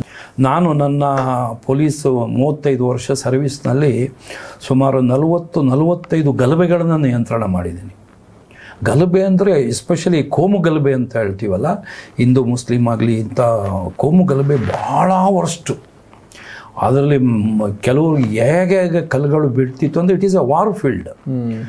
ಆಮೇಲೆ ನೀವು ಅಲ್ಲಿ ಏನು ನಿರ್ಧಾರಗಳು ತಗೊಳ್ತೀರಾ ಅದು ಒಂದೊಂದು ಸರಿ ರಿವರ್ಸು ಆಗಿಬಿಡುತ್ತೆ. ಯಾವುದೋ ಪೊಲಿಟಿಕಲ್ ರೀಸನ್ಗೆ ಫೈಟಿಂಗ್ ನಡೀತಿರೋದನ್ನ ಕಂಟ್ರೋಲ್ ಮಾಡ್ಬೋದು ಅನ್ಸುತ್ತೆ. ಬಟ್ ಈ ಐಡಿಯಾಲಜಿಕಲಿ ಮತ್ತೆ ಈ ಸೈದ್ಧಾಂತಿಕವಾಗಿ ಧಾರ್ಮಿಕವಾಗಿ ಪ್ರೊವೋಕ್ ಆಗಿರೋರನ್ನ ಅವ್ರು ಯಾವ್ದು ಎಲ್ಲದಕ್ಕೂ ರೆಡಿ ಇರ್ತಾರೆ. ನೋಡಿ ಅಲ್ಲಿ ಏನಾಗಿರುತ್ತೆ ಅಂದರೆ, ಈಗ ನಾನು ಈ 40-45 ಗಲಭೆ ನಿಯಂತ್ರಣ ಮಾಡಿದರಲ್ಲಿ ಎಕ್ಸ್ಪರ್ಟ್ ಇದೆ. ನಾನು ಕೆಲವು ಅಧಿಕಾರಿಗಳು ನಮ್ಮ ಪೊಲೀಸ್ ಇಲಾಖೆಯಲ್ಲಿ ಅದರಲ್ಲಿ ಒಂದು ಗಲಭೆನ ನಾನು ನಿಯಂತ್ರಣ ಮಾಡೋಕ್ಕೆ ಹೋಗದೆ ಇಡೀ ನಮ್ಮ ಬೆಂಗಳೂರು ನಗರದ ಪೊಲೀಸ್ನವರು ಒಂದು ಅಸಹಾಯಕತನ ನೋಡಿದ್ದು ಡಾಕ್ಟರ್ ರಾಜ್ಕುಮಾರ್ ತೀರ್ಕೊಂಡಾಗ. ಹೌದೌದು. ಅಲ್ಲಿ ಪೊಲೀಸ್ನವರು ಕಂಪ್ಲೀಟ್ ಬೆಂಗಳೂರು ನಗರದವರು ಇದು ಒಂದು ಅಸಹಾಯಕರಾಗ್ಬಿಟ್ರು. ನಮ್ಮ ಕಣ್ಣು ಮುಂದೆ ಬೆಂಕಿ ಕೊಡೋದು, ಬಿಲ್ಡಿಂಗ್ ಹೊಡೆಯೋದು, ಪ್ರತಿಯೊಂದು ಅದೇನಾಯಿತು ಒಂಥರ ಎಮೋಷನಲ್ ಇದಕ್ಕೆ ತೊಗೊಂಡೋಗ್ಬಿಡ್ತು. ಹೌದು. ಅಲ್ಲಿ ನಾವು ನಮ್ಮ ಇದನ್ನು ಕಳ್ಕೊಂಡ್ಬಿಟ್ವಿ ನಾವು. ಅದೊಂದೇ ನನಗೆ ನನ್ನ ಸರ್ವಿಸ್ನಲ್ಲಿ ಫೇಲ್ಯೂರ್ ಆಗಿದ್ದಂತ ಕಾಣುತ್ತೆ. ಕೈ ಮೀರಿ ಹೋಗ್ಬಿಡ್ತಲ್ಲ ಅದು, ಕೈ ಮೀರಿ ಹೋಗ್ಬಿಡ್ತದು. ಕೈ ಮೀರಿ ಹೋಗ್ಬಿಡ್ತು. ಅಲ್ಲಿ ಹೊಡಿಯೋಕ್ಕೆ ಆಗಲಿಲ್ಲ ನಮಗೆ. ರಾಜ್ಕುಮಾರ್ ಅವರು ದೇಹವನ್ನು ಎತ್ಕೊಂಡು ಹೋಗೋ ಮಟ್ಟಿಗೆ ನೋಡಿ. ಆ್ಯಕ್ಚುಲಿ ನಾನು ಫಸ್ಟ್ ನಮಗೆ ನಮ್ಮ DCP ಕರೆದಾಗ ನಾನು ಅವ್ರ ಮನೆ ಹತ್ರ ಹೋದೆ, ರಾಜ್ಕುಮಾರ್ ಮನೆ ಹತ್ರ ಹೋದೆ. ಆವಾಗ ಜನ ಸೇರಿರಲಿಲ್ಲ, ಒಂದು ಹಾರ್ಡ್ಲಿ ಒಂದು 50-100 ಜನ ಇದ್ದರು. ಆಮೇಲೆ ಜನ ಬರೋಕ್ಕಾಯಿತು, ಬಾಡಿ ಒಳಗಡೆ ಇತ್ತು. ಆಮೇಲೆ ಜನ ಯಾವಾಗ ತುಂಬಕ್ಕೆ ಬರಾಯಿತು, ಕಮಿಷನರ್ ಅಲ್ಲಿ ಬಂದುಬಿಟ್ರು. ಆಗ ಡಾಕ್ಟರ್ ಅಜಯ್ ಕುಮಾರ್ ಸಿಂಗ್ ಅಂಥೇಳಿ ಕಮಿಷನರ್, ಅವ್ರು ಬಂದುಬಿಟ್ರು ಅಲ್ಲಿಗೆ. ನಮಗೆ ಮೆನ್ ಬರಲಿಲ್ಲ, ಸರಿಯಾಗಿ ಮನ್ ಬರಲಿಲ್ಲ, ಬ್ಯಾರಿಕೇಡ್ಸ್ ಬರಲಿಲ್ಲ. ಮೆನ್ನು ಜನ ಸುತ್ತ ಹಿಂದು ಪಕ್ಕದ ಮನೆ ಅಲ್ಲಿ ಇಲ್ಲಿ ನುಗ್ಗಿ ಕಿಡಿಕೆ ಎಲ್ಲ ಹೊಡೆಯಕ್ಕೆ ಶುರು ಮಾಡಿಬಿಟ್ರು. ಆಗ ಒಂದು ಆ್ಯಂಬುಲೆನ್ಸ್ ಇತ್ತು ಅಲ್ಲಿ. ಆಗ ಇವರು ಶಿವರಾಜ್ ಕುಮಾರ್ ಇವರೆಲ್ಲ ಹೊರಗಡೆ ಬಂದು ನಮ್ಗೆ ಹೇಳಿದ್ರು, ಬಾಡಿ ನೀವು ಶಿಫ್ಟ್ ಮಾಡಿಬಿಡಿ, ಇಲ್ಲಿಂದ ಬಾಡಿ ತೊಗೊಂಡು ಪ್ಯಾಲೇಸಲ್ಲಿ ಇಟ್ಬಿಡಿ ಅಂತ. ಆಮೇಲೆ ನಾವು ತಂದು ಇದಕ್ಕೆ ಇಟ್ವಿ, ಯಾವುದಕ್ಕೆ, ಆ್ಯಂಬುಲೆನ್ಸ್ ಹೊರಟುಬಿಡ್ತು. ನಾನು ತಿಳ್ಕೊಂಡೆ ಆ್ಯಂಬುಲೆನ್ಸ್ ಜೊತೆ ಯಾರಾದರೂ ಒಬ್ಬರು ಜವಾಬ್ದಾರಿ ಇರೋ ಪೊಲೀಸ್ ಅಧಿಕಾರಿ ಮತ್ತು ವೈರ್ಲೆಸ್ ಇರೋರು ಬೇಕಲ್ಲ, ಎಲ್ಲಿ ಹೋಗುತ್ತೆ ಅಂತ ಗೊತ್ತಾಗಬೇಕಲ್ಲ. ನಾನು ಡಾಕ್ಟರ್ ಅಜಯ್ ಕುಮಾರ್ ಸಿಂಗ್ ಹೇಳಿದೆ, ಸರ್ ಬಾಡಿ ಹೋಗ್ತಾ ಇದೆ ಆ್ಯಂಬುಲೆನ್ಸಲ್ಲಿ, ನಾನು ಜೊತೆಗೆ ಹೋಗ್ತೀನಿ, ಹೋಗಿ ಅಂತ ಹತ್ತಿಸ್ಬಿಟ್ರು. ನಾನು ಹತ್ತಿದಾಗ ಮುಂದುಗಡೆ ಡ್ರೈವರು, ಪಕ್ಕದಲ್ಲಿ ಸಾರಾ ಗೋವಿಂದು, ಇನ್ನೊಬ್ಬರು ಇದ್ದರು. ಅವರನ್ನು ಇಳಿಸಿ ನಾನು ಕೂತ್ಕೊಂಡೆ. ಹಿಂದ್ಗಡೆ ದೇಹ, ನಮ್ಮ ಪಾರ್ಥಿವ ಶರೀರ ಡಾಕ್ಟರ್ ರಾಜ್ಕುಮಾರ್ದು, ಜೊತೆಲಿ ಒಂದು 2-3 ಜನ ಕೂತಿದ್ರು. ಬಾಡಿ ಮನೆಯಿಂದ ತಗೊಂಡು ನಾವು ಇದಕ್ಕೆ ಬಂದ್ವಿ, ಇಲ್ಲಿಗೆ ಪ್ಯಾಲೇಸ್ ಗ್ರೌಂಡಿಗೆ. ನಾನು ಸಾರಾ ಗೋವಿಂದಿಗೆ ಹೇಳಿದೆ, ಸರಗೋವಿಂದ್ ನನಗೆ ಅವರು ಭಾಳ ಮೊದಲಿಂದ ಪರಿಚಯ. ಸರಗೋವಿಂದಿಗೆ ಹೇಳಿದೆ, ನಾವು ಇದಕ್ಕೆ ಗ್ರೌಂಡಿಗೆ ತೊಗೊಂಡೋಗ್ತಾ ಇದ್ದೀವಲ್ಲ, ಅಲ್ಲಿ ಏನೂ ಸಿದ್ಧತೆ ಮಾಡ್ಕೊಂಡಿಲ್ಲ, ಅಲ್ಲಿ ತೊಗೊಂಡೋದ್ರೆ ಪುನಃ ಪ್ರಾಬ್ಲಮ್ ಆಗುತ್ತೆ ಅಂಥೇಳಿ ನಾವು ಮೇಕ್ರಿ ಸರ್ಕಲ್ವರೆಗೂ ಬಂದ್ವಿ. ನಾನಾಗ ಸರಗೋವಿಂದಿಗೆ ಹೇಳಿದೆ, ಬಾಡಿ ತಗೊಂಡು ಸೀದಾ ನಾವು ರಿಂಗ್ ರೋಡ್ಗೆ ಹೋಗ್ಬಿಡೋಣ, ಹೆಬ್ಬಾಳ ರಿಂಗ್ ರೋಡಿಗೆ. ನಾನು ವೈರ್ಲೆಸ್ ಇದೆ, ನಾನು ಕಮಿಷನರ್ಗೆ ಮೆಸೇಜ್ ಕೊಟ್ಟು ಪ್ಯಾಲೇಸ್ ಗ್ರೌಂಡಲ್ಲಿ ಎಲ್ಲ ಸಿದ್ಧತೆ ಮಾಡ್ಕೊಳ್ಳೋವರೆಗೂ ನಾವು 1 hour 2 hours ಬಾಡಿ ಬೇರೆ ಕಡೆ ತೊಗೊಂಡೋಗ್ಬಿಡೋಣ. ಅದು ಸಕ್ಸಸ್ ಆಗ್ತಿತ್ತೋ ಫೇಲ್ಯೂರ್ ಆಗ್ತಿತ್ತೋ ನನಗೆ ಗೊತ್ತಿಲ್ಲ. ತಕ್ಷಣ ಸಾರಾ ಗೋವಿಂದನೂ ಹೇಳಿದ್ರು, ಹೌದೌದು ಅಶೋಕ್, ಹಂಗೆ ಹೋಗೋಣ ಅಂತ. ಅಷ್ಟೊತ್ತಿಗೆ ಡ್ರೈವರ್ ಏನು ಮಾಡ್ದ, ಇಲ್ಲ ಸರ್ ನನಗೆ ಶಿವರಾಜ್ ಕುಮಾರ್ ಅವರು ಹೇಳಿದ್ದಾರೆ ಮೇಕ್ರಿ ಸರ್ಕಲ್ ಯೂ ಟರ್ನ್ ತೊಗೊಂಡು ಗ್ರೌಂಡಿಗೆ ಬರಬೇಕು ಅಂತ. ಅಷ್ಟೊತ್ತಿಗೆ ಮೇಕ್ರಿ ಸರ್ಕಲ್ ಬಂದುಬಿಡ್ತು, ಯೂ ಟರ್ನ್ ತೊಗೊಂಡು ನುಗ್ಗೇಬಿಟ್ಟ ಅವನು ಇದಕ್ಕೆ, ಗಾಯತ್ರಿ ದೇವಿ ಗೇಟ್ ಇದೆಯಲ್ಲ ಅಲ್ಲಿಗೆ. ಅಲ್ಲಿ ಬರೋಷ್ಟು ಜನ ಏನು ಮಾಡಿದ್ರು, ಈ ಸದಾಶಿವನಗರ ಒಡೆ ಇದ್ದವ್ರು ಎಲ್ಲ ಇಲ್ಲಿಗೆ ಬಂದುಬಿಟ್ರು. ಸಾವಿರ ಅಂದ್ರೆ ಒಂದು 5,000-10,000 ಜನ ಬಂದು, ಅವ್ರಿಗೆ ಏನಾಯಿತು, ನಾವು ಬಾಡಿ ತೊಗೊಂಡು ಎಲ್ಲ ಹೋಗ್ತಾ ಇದ್ದೀವಿ ಅಂದ್ಬಿಟ್ಟು ನಮ್ಗೆ ಅಟ್ಯಾಕ್ ಮಾಡಿ ಏನು ನಮ್ಮನ್ನು ಒಳಗಡೆ ಎಳಿತಾರೆ. ನಂದು ನೇಮ್ ಪ್ಲೇಟ್ ನೋಡಿ ನನ್ನನ್ನು ಹೊಡಿಲಿಲ್ಲ, ಅಶೋಕ್ ಕುಮಾರ್ ಅವರು ಒಳ್ಳೆಯವರಪ್ಪ ಅಂತ. ನಾನು ಆಮೇಲೆ ನೇಮ್ ಪ್ಲೇಟ್ ಎಲ್ಲರೂ ಬಿದ್ದೋಗ್ಬಿಡುತ್ತೆ ಅಂತ ಅದನ್ನೇ ನೋಡ್ಕೊಳ್ತಾ ಇದೆ. ಅದು ನನ್ನನ್ನು ಕಾಪಾಡಿದ್ದು, ನನ್ನ ನೇಮ್ ಪ್ಲೇಟು. ಆಮೇಲೆ ಅಲ್ಲಿ ಇಳಿದ್ವಿ ನಾವು. ಅಲ್ಲಿ ನಮ್ಮ ಕಮಿಷನರು, ಅಡಿಷನಲ್ ಕಮಿಷನರ್ ಕಾರ್ಗಳನ್ನೆಲ್ಲ ಉಲ್ಟಾ ಮಾಡಿ ಬೆಂಕಿ ಕೊಟ್ಬಿಟ್ರು ನಮ್ಮ ಕಣ್ಮುಂದೇನೆ. ಸೊ ಅಲ್ಲಿ ಕೆಂಪೇನವರು ಬಂದರು. ಆಮೇಲೆ ಪುನಃ ತಗೊಂಡು ಅಲ್ಲಿ ಇದಕ್ಕೆ ಬಂದ್ವಿ, ಸದಾಶಿವನಗರದೊಳಗಡೆ ಒಂದು ಸ್ಕೂಲ್ ಇದೆ, ಅಲ್ಲಿ ತಂದು ಗ್ರೌಂಡಲ್ಲಿ ಇಟ್ವಿ. ಅಲ್ಲಿಂದ ಪುನಃ ತಗೊಂಡು ಕಂಠೀರವ ಸ್ಟೇಡಿಯಂ ಹೋಗ್ತಾ ಗಲಭೆ ಎಂಟೈರ್ ರೋಡು. ನಾನು ನೋಡಿ ಅಲ್ಲಿ ಜೊತೆಯಲ್ಲಿ ಬಾಡಿ ಎಲ್ಲೂ ಬಿಡಲೇ ಇಲ್ಲ, ಎಷ್ಟೇ ಕಲ್ಲು ಹೊಡೆದ್ರು ಏನು ಮಾಡಿದ್ರು ಬಾಡಿ ತೊಗೊಂಡು ಬಂದು ಕೊನೆಗೆ ಕಂಠೀರವ ಸ್ಟೇಡಿಯಮಲ್ಲಿ ಸಂಜೆ 6-7 ಗಂಟೆ ಆಗಿಬಿಡ್ತು. ತಂದು ವಿಧಾನಸೌಧದಲ್ಲಿ ಇಡಬೇಕು ಅಂತ ಗಲಾಟೆ ಮಾಡಿದ್ರು ಅಲ್ಲಿ. ಆಮೇಲೆ ಏನೋ ಮಾಡಿ KR ಸರ್ಕಲ್ ಬಂದು, ಹಡ್ಸನ್ ಸರ್ಕಲ್ ಬಂದು ಇದರಲ್ಲಿ ಇಟ್ವಿ. ನಿಮಗೆ ಹೇಳೋಕ್ಕೆ ನನ್ನ ಬ್ಯಾಚ್ನಲ್ಲಿ 200 ಜನ ನಾವು ಸಬ್ ಇನ್ಸ್ಪೆಕ್ಟರ್ಸು. ಅಲ್ಲಿವರೆಗೆ ಪ್ರತಿ ವರ್ಷ 75 ಸಬ್ ಇನ್ಸ್ಪೆಕ್ಟ್ರಿಗೆ ಅದು ಸೆಲೆಕ್ಟ್ ಮಾಡ್ತಾ ಇದ್ದಿದ್ದು. ನಮ್ಮ ಬ್ಯಾಚು 77ನೇ ಇಸ್ವಿನಲ್ಲಿ 200 ಜನ ಸೆಲೆಕ್ಟ್ ಮಾಡಿದರು. ಗೋರೆ ಕಮಿಷನ್ ಅಂಥೇಳಿ ಎಮರ್ಜೆನ್ಸಿದು ಇದರಿಂದ ನಮ್ಮ ಭಾಳ ಬೆಸ್ಟ್ ಟೀಮು. 77ನೇ ಬ್ಯಾಚ್ ಅಂದರೆ one of the best batch ಇನ್ ಕರ್ನಾಟಕ ಇಲ್ಲಿವರೆಗೂ. ಪ್ರತಿಯೊಬ್ಬರು they have made there names. So ಆ 200 ಜನದಲ್ಲಿ ಒಂದು ಸಬ್ ಇನ್ಸ್ಪೆಕ್ಟ್ರು SB ಪಾಟೀಲ್ ಅಂತ, ಸಿಕಂದರ್ ಭಕ್ತ್ ಪಾಟೀಲ್ ಅಂಥೇಳಿ ಮುಸ್ಲಿಂ ಹುಡುಗ, ವೆರಿ ಹ್ಯಾಂಡ್ಸಮ್ ಫೆಲೋ, 6.5 feet, ಒಳ್ಳೆ ವಿನೋದ್ ಖನ್ನಾ ಇದ್ದಂಗಿದ್ದ. ಅವರು ನಾರ್ತ್ ಕರ್ನಾಟಕಕ್ಕೆ ಟ್ರಾನ್ಸ್ಫರ್ ಆದರು ಪ್ರೊಫೆಷನ್. ನಾವೆಲ್ಲ ಬೆಂಗಳೂರಿಗೆ ಬಂದ್ವಿ. ನಾವೊಂದು 60 ಜನ ನಮಗೆ ಬೆಂಗಳೂರು ಕೊಟ್ಟರು, ಇನ್ನು ಬಾಕಿಯೆಲ್ಲ ಡಿಸ್ಟ್ರಿಕ್ಟ್ ಹುಡುಗರು ಇದಾದರು. ಅದರಲ್ಲಿ ಅವರು SB ಪಾಟೀಲು ಬೆಳಗಾಮು ಧಾರವಾಡಕ್ಕೆ ಹೋದರು. ಅಲ್ಲಿ ರೈತರ ಗಲಾಟೆ ಆಯಿತು 79ನೇ ಇಸ್ವಿನಲ್ಲಿ. ಆವಾಗ ತಾನೇ ಅವರು ಇದು ಪ್ರೊಬೇಷನರಿ ಮುಗಿದು ಫುಲ್ ಇನ್ಚಾರ್ಜ್ ಆಗಿದ್ದರು. ನಾನು ಹೇಳೋದು ಯಾಕೆ ಅಂತ ಹೇಳ್ತಿದ್ದೀನಿ ಅಂದರೆ, ಹೇಗೆ ಸಿಚುವೇಶನ್ಸ್ ಬರುತ್ತೆ ಅಂತ. ಅಲ್ಲೇನಾಯಿತು, ಗಲಭೆ ಆಯಿತು. ತಹಸೀಲ್ದಾರ್ ಆಫೀಸ್ಗೆ ಹೋಗಿ ಬೀಗ ಹಾಕಿ ಗಲಾಟೆ ಮಾಡ್ತಾಯಿದ್ರು ರೈತರೆಲ್ಲ. ಕೊನೆಗೆ ತಹಸೀಲ್ದಾರ್ ಆಫೀಸ್ ಬಂದು ಬೀಗ ತೆಗೆದು ಒಳಗಡೆ ಹೋದರು ತಹಸೀಲ್ದಾರು. ಅವ್ರು ಹೇಳಿದ್ರು, 4-5 ಜನ ಬಂದು ಒಳಗಡೆ ಬನ್ನಿ ಅಂದರೆ ಎಲ್ಲರೂ ನುಗ್ಗಕ್ಕೆ ಶುರು ಆದಾಗ ಗಲಭೆ ಶುರು ಆಗ್ಬಿಡ್ತು. ಕಲ್ಗಳು ಬೀಳಕ್ಕೆ ಶುರು ಆಯಿತು. ಇವನು ಸ್ವಲ್ಪ ಟಫ್ ಮ್ಯಾನು, ಮತ್ತು ಆಗ್ತಾನೆ ಸಬ್ ಇನ್ಸ್ಪೆಕ್ಟರ್ ಆಗಿದ್ದಲ್ಲ, ಇನ್ನೂ ಎಕ್ಸ್ಪೀರಿಯನ್ಸ್ ಸಾಲದು. ನಾವು ಸೇರಿದಾಗಲೇ ಒಂಥರ ನಮ್ಮ ಬುದ್ಧಿ, ನಮ್ಮ ಬಿಹೇವಿಯರ್ ಇರುತ್ತೆ, ಆ್ಯಟಿಟ್ಯೂಡು ಅದು. ಅದಕ್ಕೆ ನಾವು ಹೇಳ್ತೀನಿ, ಸೀಸನ್ ಆಫೀಸರ್ ಆಗಬೇಕು. ಸೀಸನ್ಡ್ ಆಫೀಸರ್ ಅಂತ ಹೇಳಿದ್ರೆ ಕೆಲವು ವರ್ಷಗಳಾದಮೇಲೆ ನಮ್ಮಲ್ಲಿ ಸಾಕಷ್ಟು ಬದಲಾವಣೆಗಳಾಗ್ಬಿಡುತ್ತೆ.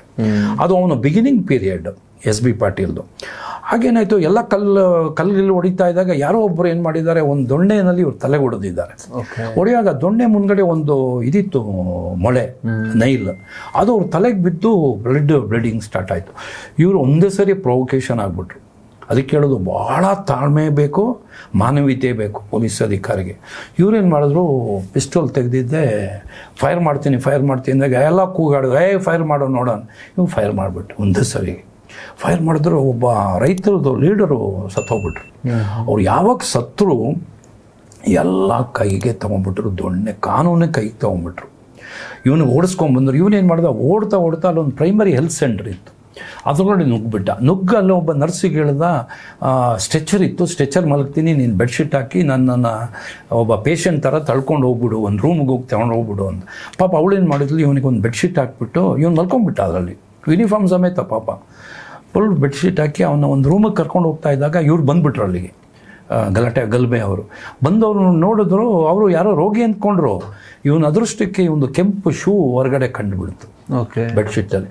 ಅವರು ಶೂ ನೋಡಿದ ತಕ್ಷಣ ಗೊತ್ತಾಗ್ಬಿಡ್ತು, ಸಬ್ ಇನ್ಸ್ಪೆಕ್ಟರ್ ಇಲ್ಲಿ ಮಲಗಿದ್ದಾನೆ ಅಂಥೇಳಿ ಬೆಡ್ಶೀಟ್ ತಗೊಂಡಿದ್ದೆ, ಒಡೆದು ಕತ್ತರಿಸಿ ಕೊಂದಾಕ್ಬಿಟ್ರು ಅವನು. ನನ್ನ ಬ್ಯಾಚಲ್ಲಿ ಮೊಟ್ಟ ಮೊದಲನ ಹತ್ಯೆ ಆಗಿದ್ದು SP ಪಾಟೀಲ್. ಹಾಗೆ ಭಾಳಷ್ಟು ಹೀಗೆ ನಮ್ಮ ಸರ್ವಿಸ್ನಲ್ಲಿ ಭಾಳಷ್ಟು ನಾವು ಇದನ್ನು ಸಿಚುವೇಶನ್ಗಳನ್ನು ಟ್ಯಾಕ್ಟಿಕಲಿ ಹ್ಯಾಂಡಲ್ ಮಾಡಬೇಕು. ಸರ್, ಈಗ ಎನ್ಕೌಂಟರ್ ಅಂದರೆ ಏನು ಅಂತ ಸಾಮಾನ್ಯವಾಗಿ ಆ ಕೆಟ್ಟವರನ್ನು ಪೊಲೀಸರು ಮುಗಿಸೋದು ಎನ್ಕೌಂಟರ್. ನಾವು ತುಂಬ ಕೇಸಸಲ್ಲಿ ನೋಡಿರ್ತೀವಿ. ಪಬ್ಲಿಕ್ ಒಪಿನಿಯನ್ ಹೇಗಿರುತ್ತೆ ಅಂತ ಹೇಳಿದ್ರೆ, ಎನ್ಕೌಂಟರ್ ಮಾಡಿ ಬಿಸಾಕ್ಬೇಕು ಇವ್ರನ್ನ, ಯಾಕೆ ಇನ್ನು ಇವರಿಗೆಲ್ಲ ಕೋರ್ಟು ಕಚೇರಿಯೆಲ್ಲ ಮಾಡಬಾರ್ದು ಇವ್ರಿಗೆ ಅಂಥೇಳಿ. ಬಟ್ ಪೊಲೀಸಿಂಗ್ ಪರ್ಸ್ಪೆಕ್ಟಿವಲ್ಲಿ ನೀವು ನೋಡಿದಾಗ, ಅಧಿಕಾರಿಯಾಗಿ ನೋಡಿದಾಗ, ವಾಟ್ ಈಸ್ ಎನ್ಕೌಂಟರ್, ಆ ಪ್ರಕ್ರಿಯೆ ಹೇಗಿರುತ್ತೆ? ಆ ಟೈಮ್ನಲ್ಲಿ ಒಬ್ಬ ವ್ಯಕ್ತಿಯ ಜೀವ ಹೋಗಬಹುದಾದ ಆ ಸನ್ನಿವೇಶದಲ್ಲಿ ಆ ಪೊಲೀಸ್ ಅಧಿಕಾರಿ ಟ್ರಿಗರ್ ಮೇಲೆ ಬೆರಳಿಟ್ಕೊಂಡಾಗ ಮೈಂಡಲ್ಲಿ ಏನು ಓಡ್ತಿರುತ್ತೆ? ನಾನು ಹೇಳ್ತೀನಿ, ಕೆಲವು ಸರಿ ನಾವು ನಮ್ಮ ಜೀವದ ಜೊತೆ ಆಟ ಆಡ್ತಾ ಇರ್ತೀವಿ ಪೊಲೀಸ್ನವರು. ಸಾಮಾನ್ಯ ಸಂಗತಿ ಅಲ್ಲ ಪೊಲೀಸ್ ಕೆಲಸ. ಹೀಗಾಗ್ತಾ ಇದ್ದಾಗ ಏನಾಯಿತು, ಕೆಲವರು ಏನು ಮಾಡೋದು ಹೇಳಿದ್ರು ಏನಂದರೆ, ಪೊಲೀಸರಿಗೆ ಹೊಡೆದಾಕಬೇಕು. ಅದು ಒಂದು ಕೆಲವು ಸಿನಿಮಾಗಳಲ್ಲಿ ಬಂದುಬಿಡ್ತು, ತೆಲುಗು ಸಿನಿಮಾಗಳಲ್ಲಿ ಬಂದುಬಿಡ್ತು. ಇದು ಒಂಥರ ಪೊಲೀಸಿಗೆ ಹೊಡೆದ್ಬಿಟ್ರೆ ಇನ್ಯಾರೂ ನಮ್ಮನ್ನು ಹಿಡಿಯೋಕ್ಕೆ ಬರಲ್ಲ ಅನ್ನೋ ಒಂದು ಇದರಿಂದ ನಮಗೆ ಅಟ್ಯಾಕ್ ಮಾಡ್ತಾರೆ ಕೆಲವರು. ಆ ಸನ್ನಿವೇಶದಲ್ಲಿ ನಮಗೆ ರೈಟ್ ಆಫ್ ಪ್ರೈವೇಟ್ ಡಿಫೆನ್ಸ್ ಇದೆ. Section 95ರಿಂದ 100, 95 to 100 IPCನಲ್ಲಿ right of private defence ಅಂತ ಬಂದಿದೆ. ಈಗ ಪೊಲೀಸ್ ಆಫೀಸರ್ಸು ನಾವು ಕರ್ತವ್ಯದಲ್ಲಿದ್ದಾಗ ಒಬ್ಬ ನಟೋರಿಯಸ್ ಕಳ್ಳನ್ನು ಹಿಡಿಯುವಾಗ ಅವನು ನಮ್ಮ ಮೇಲೆ ಅತಿಕ್ರಮ ಇದು ನಮ್ಮ ಮೇಲೆ ಅಟ್ಯಾಕ್ ಮಾಡುವಾಗ ನಮ್ಮ ಜೀವನ ಕಾಪಾಡ್ಕೊಳ್ಳೋಕ್ಕೆ ನಾವು to the extent of killing him we can do it. That section covers that self. In fact ಒಂದು ಲೇಡಿನೂ ಅಷ್ಟೇ, ಒಂದು ಲೇಡಿ ಅಥವಾ ನೀವು ಒಂದು ಮನೇಲಿ ಒಬ್ಬ ಇರ್ತೀರಿ, ಡಕೈಟ್ಸ್ ಬಂದುಬಿಡ್ತಾರೆ, ಬಾಗಿಲು ಹೊಡೆದು ಒಳಗಡೆ ನುಗ್ತಾ ಇರ್ತಾರೆ, ದೊಡ್ಡ ದೊಡ್ಡ ಕತ್ತಿಗಳು ತೊಗೊಂಡು ಇನ್ನೇನು ಮಾತಾಡಿದ್ರೆ ನಿಮಗೆ ಹೊಡೆಯೋ ಟೈಮಲ್ಲಿ ನೀವು ಗನ್ ತೊಗೊಂಡು ಅವ್ರಿಗೆ ಕೊಲ್ಬೋದು. That is called right of self defence ಅಂತ. ಆಮೇಲೆ ಒಬ್ಬ ಮಹಿಳೆಯನ್ನ ಯಾರು ರೇಪ್ ಮಾಡೋಕ್ಕೆ ಬಂದರೆ she can kill him. But ಅಲ್ಲಿ ಪ್ರೂವ್ ಆಗಬೇಕು ಆ ಸಿಚುವೇಶನ್. ಸುಮ್ಮನೆ ಅವ್ನು ರೇಪ್ ಮಾಡೋಕ್ಕೆ ಬಂದ ಅಂತ ಸುಳ್ಳು ಹೇಳಂಗಿಲ್ಲ. That situation should give explain to the court and to the police that she try to ಮೊಲೆಸ್ಟ್ me and she try to rape me ಅಂತ ಹೇಳಿ she should prove. In the time also ಈ ಸೆಕ್ಷನ್ಸಲ್ಲ ಇದಿದೆ 95 to 100. ನೀವು ಓದಿದ್ರೆ ಗೊತ್ತಾಗುತ್ತೆ. So ಹಾಗೆ ಒಂದು ಸನ್ನಿವೇಶದಲ್ಲಿ ಒಂದು ಬೆಂಗಳೂರಿನಲ್ಲಿ ನೀವು ರೌಡೀಸ್ಗಳು ತಗೊಂಡ್ರೆ ನಟೋರಿಯಸ್ ಅಂಡರ್ವರ್ಲ್ಡ್ ಡಾನ್ ಇದ್ದವರು ಮೇನ್ ಆಗಿ ಜಯರಾಜ್ ಅಂಡ್ ಕೊತ್ವಾಲ್. ನೀವು ಯಾವುದೇ ಕೇಸಿಗೆ ಹೋದ್ರೆ ಅವ್ರದ್ದು ಸ್ಟಾರ್ಟಿಂಗ್ ಶುರು ಆಗುತ್ತೆ. ಇವನು ಕೊತ್ವಾಲ ನೇವಿನಲ್ಲಿಂದ ಡೆಸರ್ಟರ್ ಆಗಿಬಿಟ್ಟ, ಓಡೋಗ್ಬಿಟ್ಟ. ಅಲ್ಲಿಂದ ಬಂದು ಹಿ ಬಿಕಮ್ ನಟೋರಿಯಸ್ ರೌಡಿ ಇನ್ ಶಿವಮೊಗ್ಗ. ಅಲ್ಲಿಂದ ಬೆಂಗಳೂರಿಗೆ ಬಂದ, ರಾಜಕೀಯದ ಕನೆಕ್ಷನ್ ಸಿಕ್ತು. ಇವನು ಜಯರಾಜು ಅಷ್ಟೇ ಬೆಂಗಳೂರಿನವನು, ಇವನಿಗೂ ರಾಜಕೀಯದ ಕನೆಕ್ಷನ್ ಬಂದು ಇದಾದ. ಸೊ ನಾವು ಆವಾಗ ಸಬ್ ಇನ್ಸ್ಪೆಕ್ಟ್ರು, ನಾವು ಹೊಸದಾಗಿ ಸೇರಿದ್ದೀವಿ. ಇವ್ರುಗಳ ಹೆಸರಲ್ಲಿ ನಾವು ಕೇಳ್ತಾ ಇದ್ವಿ. ನಮ್ಮ ಇನ್ಸ್ಪೆಕ್ಟ್ರುಗಳು ಹೇಳೋರು, ಹುಷಾರಪ್ಪ, ಒಂದು ಹಿಡಿಯುವಾಗ ನೀವು ಕೇರ್ಫುಲ್ ಆಗಿರಬೇಕು. ಹೀಗೆ ಇದರಲ್ಲಿ ನಾನು ಟ್ರಾಫಿಕ್ಕಿಂದ ಲ್ಯಾಂಡ್ ಆರ್ಡರ್ಗೆ ಬಂದಾಗ ಅವನು ರೈಟ್ ಹ್ಯಾಂಡ್ ಒಬ್ಬ ಇದ್ದ, ಸ್ಟೇಷನ್ ಶೇಖರ್ ಅಂತ. ಅವನೇನು ಮಾಡ್ತಾನೆ, ಒಂದು ಸರಿ ಶ್ರೀರಾಮ್ಪುರಮ್ದು ಒಂದು ರೌಡಿ ಬಂದು ಇವನ ಹತ್ರ ಗಲಾಟೆಗಳು ಹತ್ಕೊಳ್ಳುತ್ತೆ. ಇವನು ದೊಡ್ಡ ಲಾಂಗ್ ಎತ್ಕೊಂಡು ಓಡ್ ಬಂದು ಅವನು ಮರ್ಡರ್ ಮಾಡ್ತಾನೆ. ಅವನು ಓಡ್ ಬರುವಾಗ ಆ ಫೌಂಟನ್ ಇದೆಯಲ್ಲ ಅದರ ಹತ್ರ ಮರ್ಡರ್ ಮಾಡ್ತಾನೆ. ಡೇನಲ್ಲಿ ಒಂದು 11:11 ಬೆಳಿಗ್ಗೆ. ಅಲ್ಲಿ ಟ್ರಾಫಿಕ್ ಕಾನ್ಸ್ಟೇಬಲ್ಗಳೆಲ್ಲ ನಿಂತು ನೋಡ್ತಾ ಇರ್ತಾರೆ. ಮರ್ಡ್ರ್ ಮಾಡಿ ಆ ಕತ್ತಿನ ಫೌಂಟೇನ್ ಇದೆಯಲ್ಲ ಅದ್ರಲ್ಲಿ ತೊಳಿತಾನೆ ಅವನು. ತೊಳೆದ್ಬಿಟ್ಟು ಒಂದು ಆಟೋ ರಿಕ್ಷಾ ಹತ್ಕೊಂಡು ಹೋಗ್ಬಿಡ್ತಾನೆ. ಅಂದರೆ this all create panic in the public ice including the police. So ಇದು ಟೆರರೈಸ್ ಮಾಡೋದು, ಇದೆಯಲ್ಲ ಒಂಥರ ಭಯೋತ್ಪಾದನೆ ಮಾಡೋದು ಜನರನ್ನಲ್ಲಿ. ಇಂಥವ್ರನ್ನೆಲ್ಲ ನಾವು ಹಿಡಿಬೇಕಾಗುತ್ತೆ. ಪೊಲೀಸ್ನವ್ರು ಹಿಡಿಯುವಂಥ ಟೈಮ್ನಲ್ಲಿ ಅವನು ನಮ್ಮ ಮೇಲೆ ಶೂಟ್ ಮಾಡ್ತಾನೆ. ಇವನು ಯಾರು, ಈ ಸ್ಟೇಷನ್ ಶೇಖರ್. ನಮಗೆ ಗೊತ್ತಿತ್ತು ಅಂತ ಬಾಂಬ್ಸ್ ಇತ್ತು, ಚಿತ್ತೂರಿಂದ ಬಾಂಬ್ಸ್ ತಂದಿದ್ದ. ಈ ಬಾಣಸವಾಡಿಯಲ್ಲಿ ಒಂದು ಮನೆ ಕಮ್ಮನಹಳ್ಳಿನಲ್ಲಿ ಅಡಗಿದ್ದ ಅವನು. ನಾವು ರಾತ್ರಿ 2 ಗಂಟೆ ಹೋದಾಗ ನಮ್ಮ ಮೇಲೆ ಫೈರ್ ಮಾಡಿದಾಗ ನಾನು ಫೈರ್ ಓಪನ್ ಮಾಡಿದಾಗ ಸತ್ತೋಗ್ಬಿಟ್ಟ. ಅದು first encounter of Bangalore city.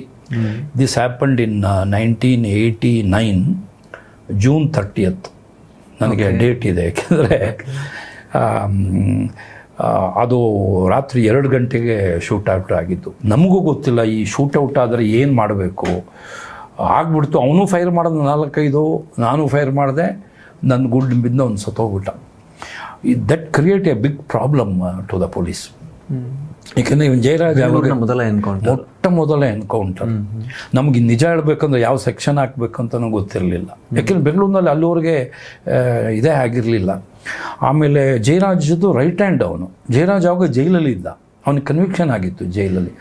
ಅವನೇನು ಮಾಡ್ದ, ಅಲ್ಲಿಂದ ಒಂದು ಲಾಯರ್ಗಳು, ಭಾಳ ಒಳ್ಳೆ ಲಾಯರ್ಗಳಿದ್ದರು. ಅವ್ರದ್ದೇ ಒಂದು ಸೆಟ್ ಆಫ್ ಲಾಯರ್ಗಳಿದ್ದರು, ಎಸ್ಪೆಷಲಿ ಅದರಲ್ಲಿ ವರ್ಧಮಾನಯ್ಯ ಅಂಥೇಳಿ. ಆಮೇಲೆ ಇನ್ನೂ ಕೆಲವರು, ಅವ್ರು ಇನ್ನೂ ಇದ್ದಾರೆ ಇವಾಗ. ಬಟ್ ಕೆಲವರು ಬಹಳ ಎಮಿನೆಂಟ್ ಅಡ್ವೊಕೇಟ್ಸ್ ಇದ್ದರು ಅವನಿಗೆ. ಅವನು ದುಡ್ಡು ಅಂದರೆ ಅವನಿಗೆ ಮನೆ ರೈಡ್ ಮಾಡಿದಾಗ ಪೊಲೀಸ್ನವರು ಫಸ್ಟ್ ಟೈಮು ಇನ್ಕಮ್ ಟ್ಯಾಕ್ಸ್ನು ಕರ್ಕೊಂಡೋಗಿ ತಕ್ಕಡಿ ತೊಗೊಂಡೋಗಿ ತಕ್ಕಡಿನಲ್ಲಿ ಚಿನ್ನ ಹಾಕಿ ವೇಯ್ ಮಾಡಿದ್ದು ನನಗೆ ಯೋಚನೆ ಇದೆ ಕಾಣುತ್ತೆ. ಮನೆಯಲ್ಲಿ ಎಲ್ಲ ಕಡೆ ಗನ್ ಇಟ್ಟಿದ್ದ, ಚಾಟಿ ಇಟ್ಟಿದ್ದ, ದೊಡ್ಡ ದೊಡ್ಡ ಲೆದರ್ದು ಚಾಟಿಗಳು. ಯಾರಾದರೂ ಈಗ ಸೆಟುಗಳೆಲ್ಲ ಅವನು ಇದು ಮಾಡೋದು, ವಸೂಲು ಮಾಡ್ತಿದ್ದ. ಯಾರಾದ್ರು ಕೊಡಲಿಲ್ಲ ಅಂದರೆ ಅವನಿಗೆ ಕಿಡ್ನ್ಯಾಪ್ ಮಾಡಿ ತಂದುಬಿಡೋರು ಇವನ ಕಡೆಯವರು. ಇವನು ಒಂದು ಶೆಡ್ಡಿತ್ತು, ಅದರ ಚಾಟಿಲಿ ಹೊಡಿತಿದ್ದ ಅವರಿಗೆ. ಈ created panic in the society.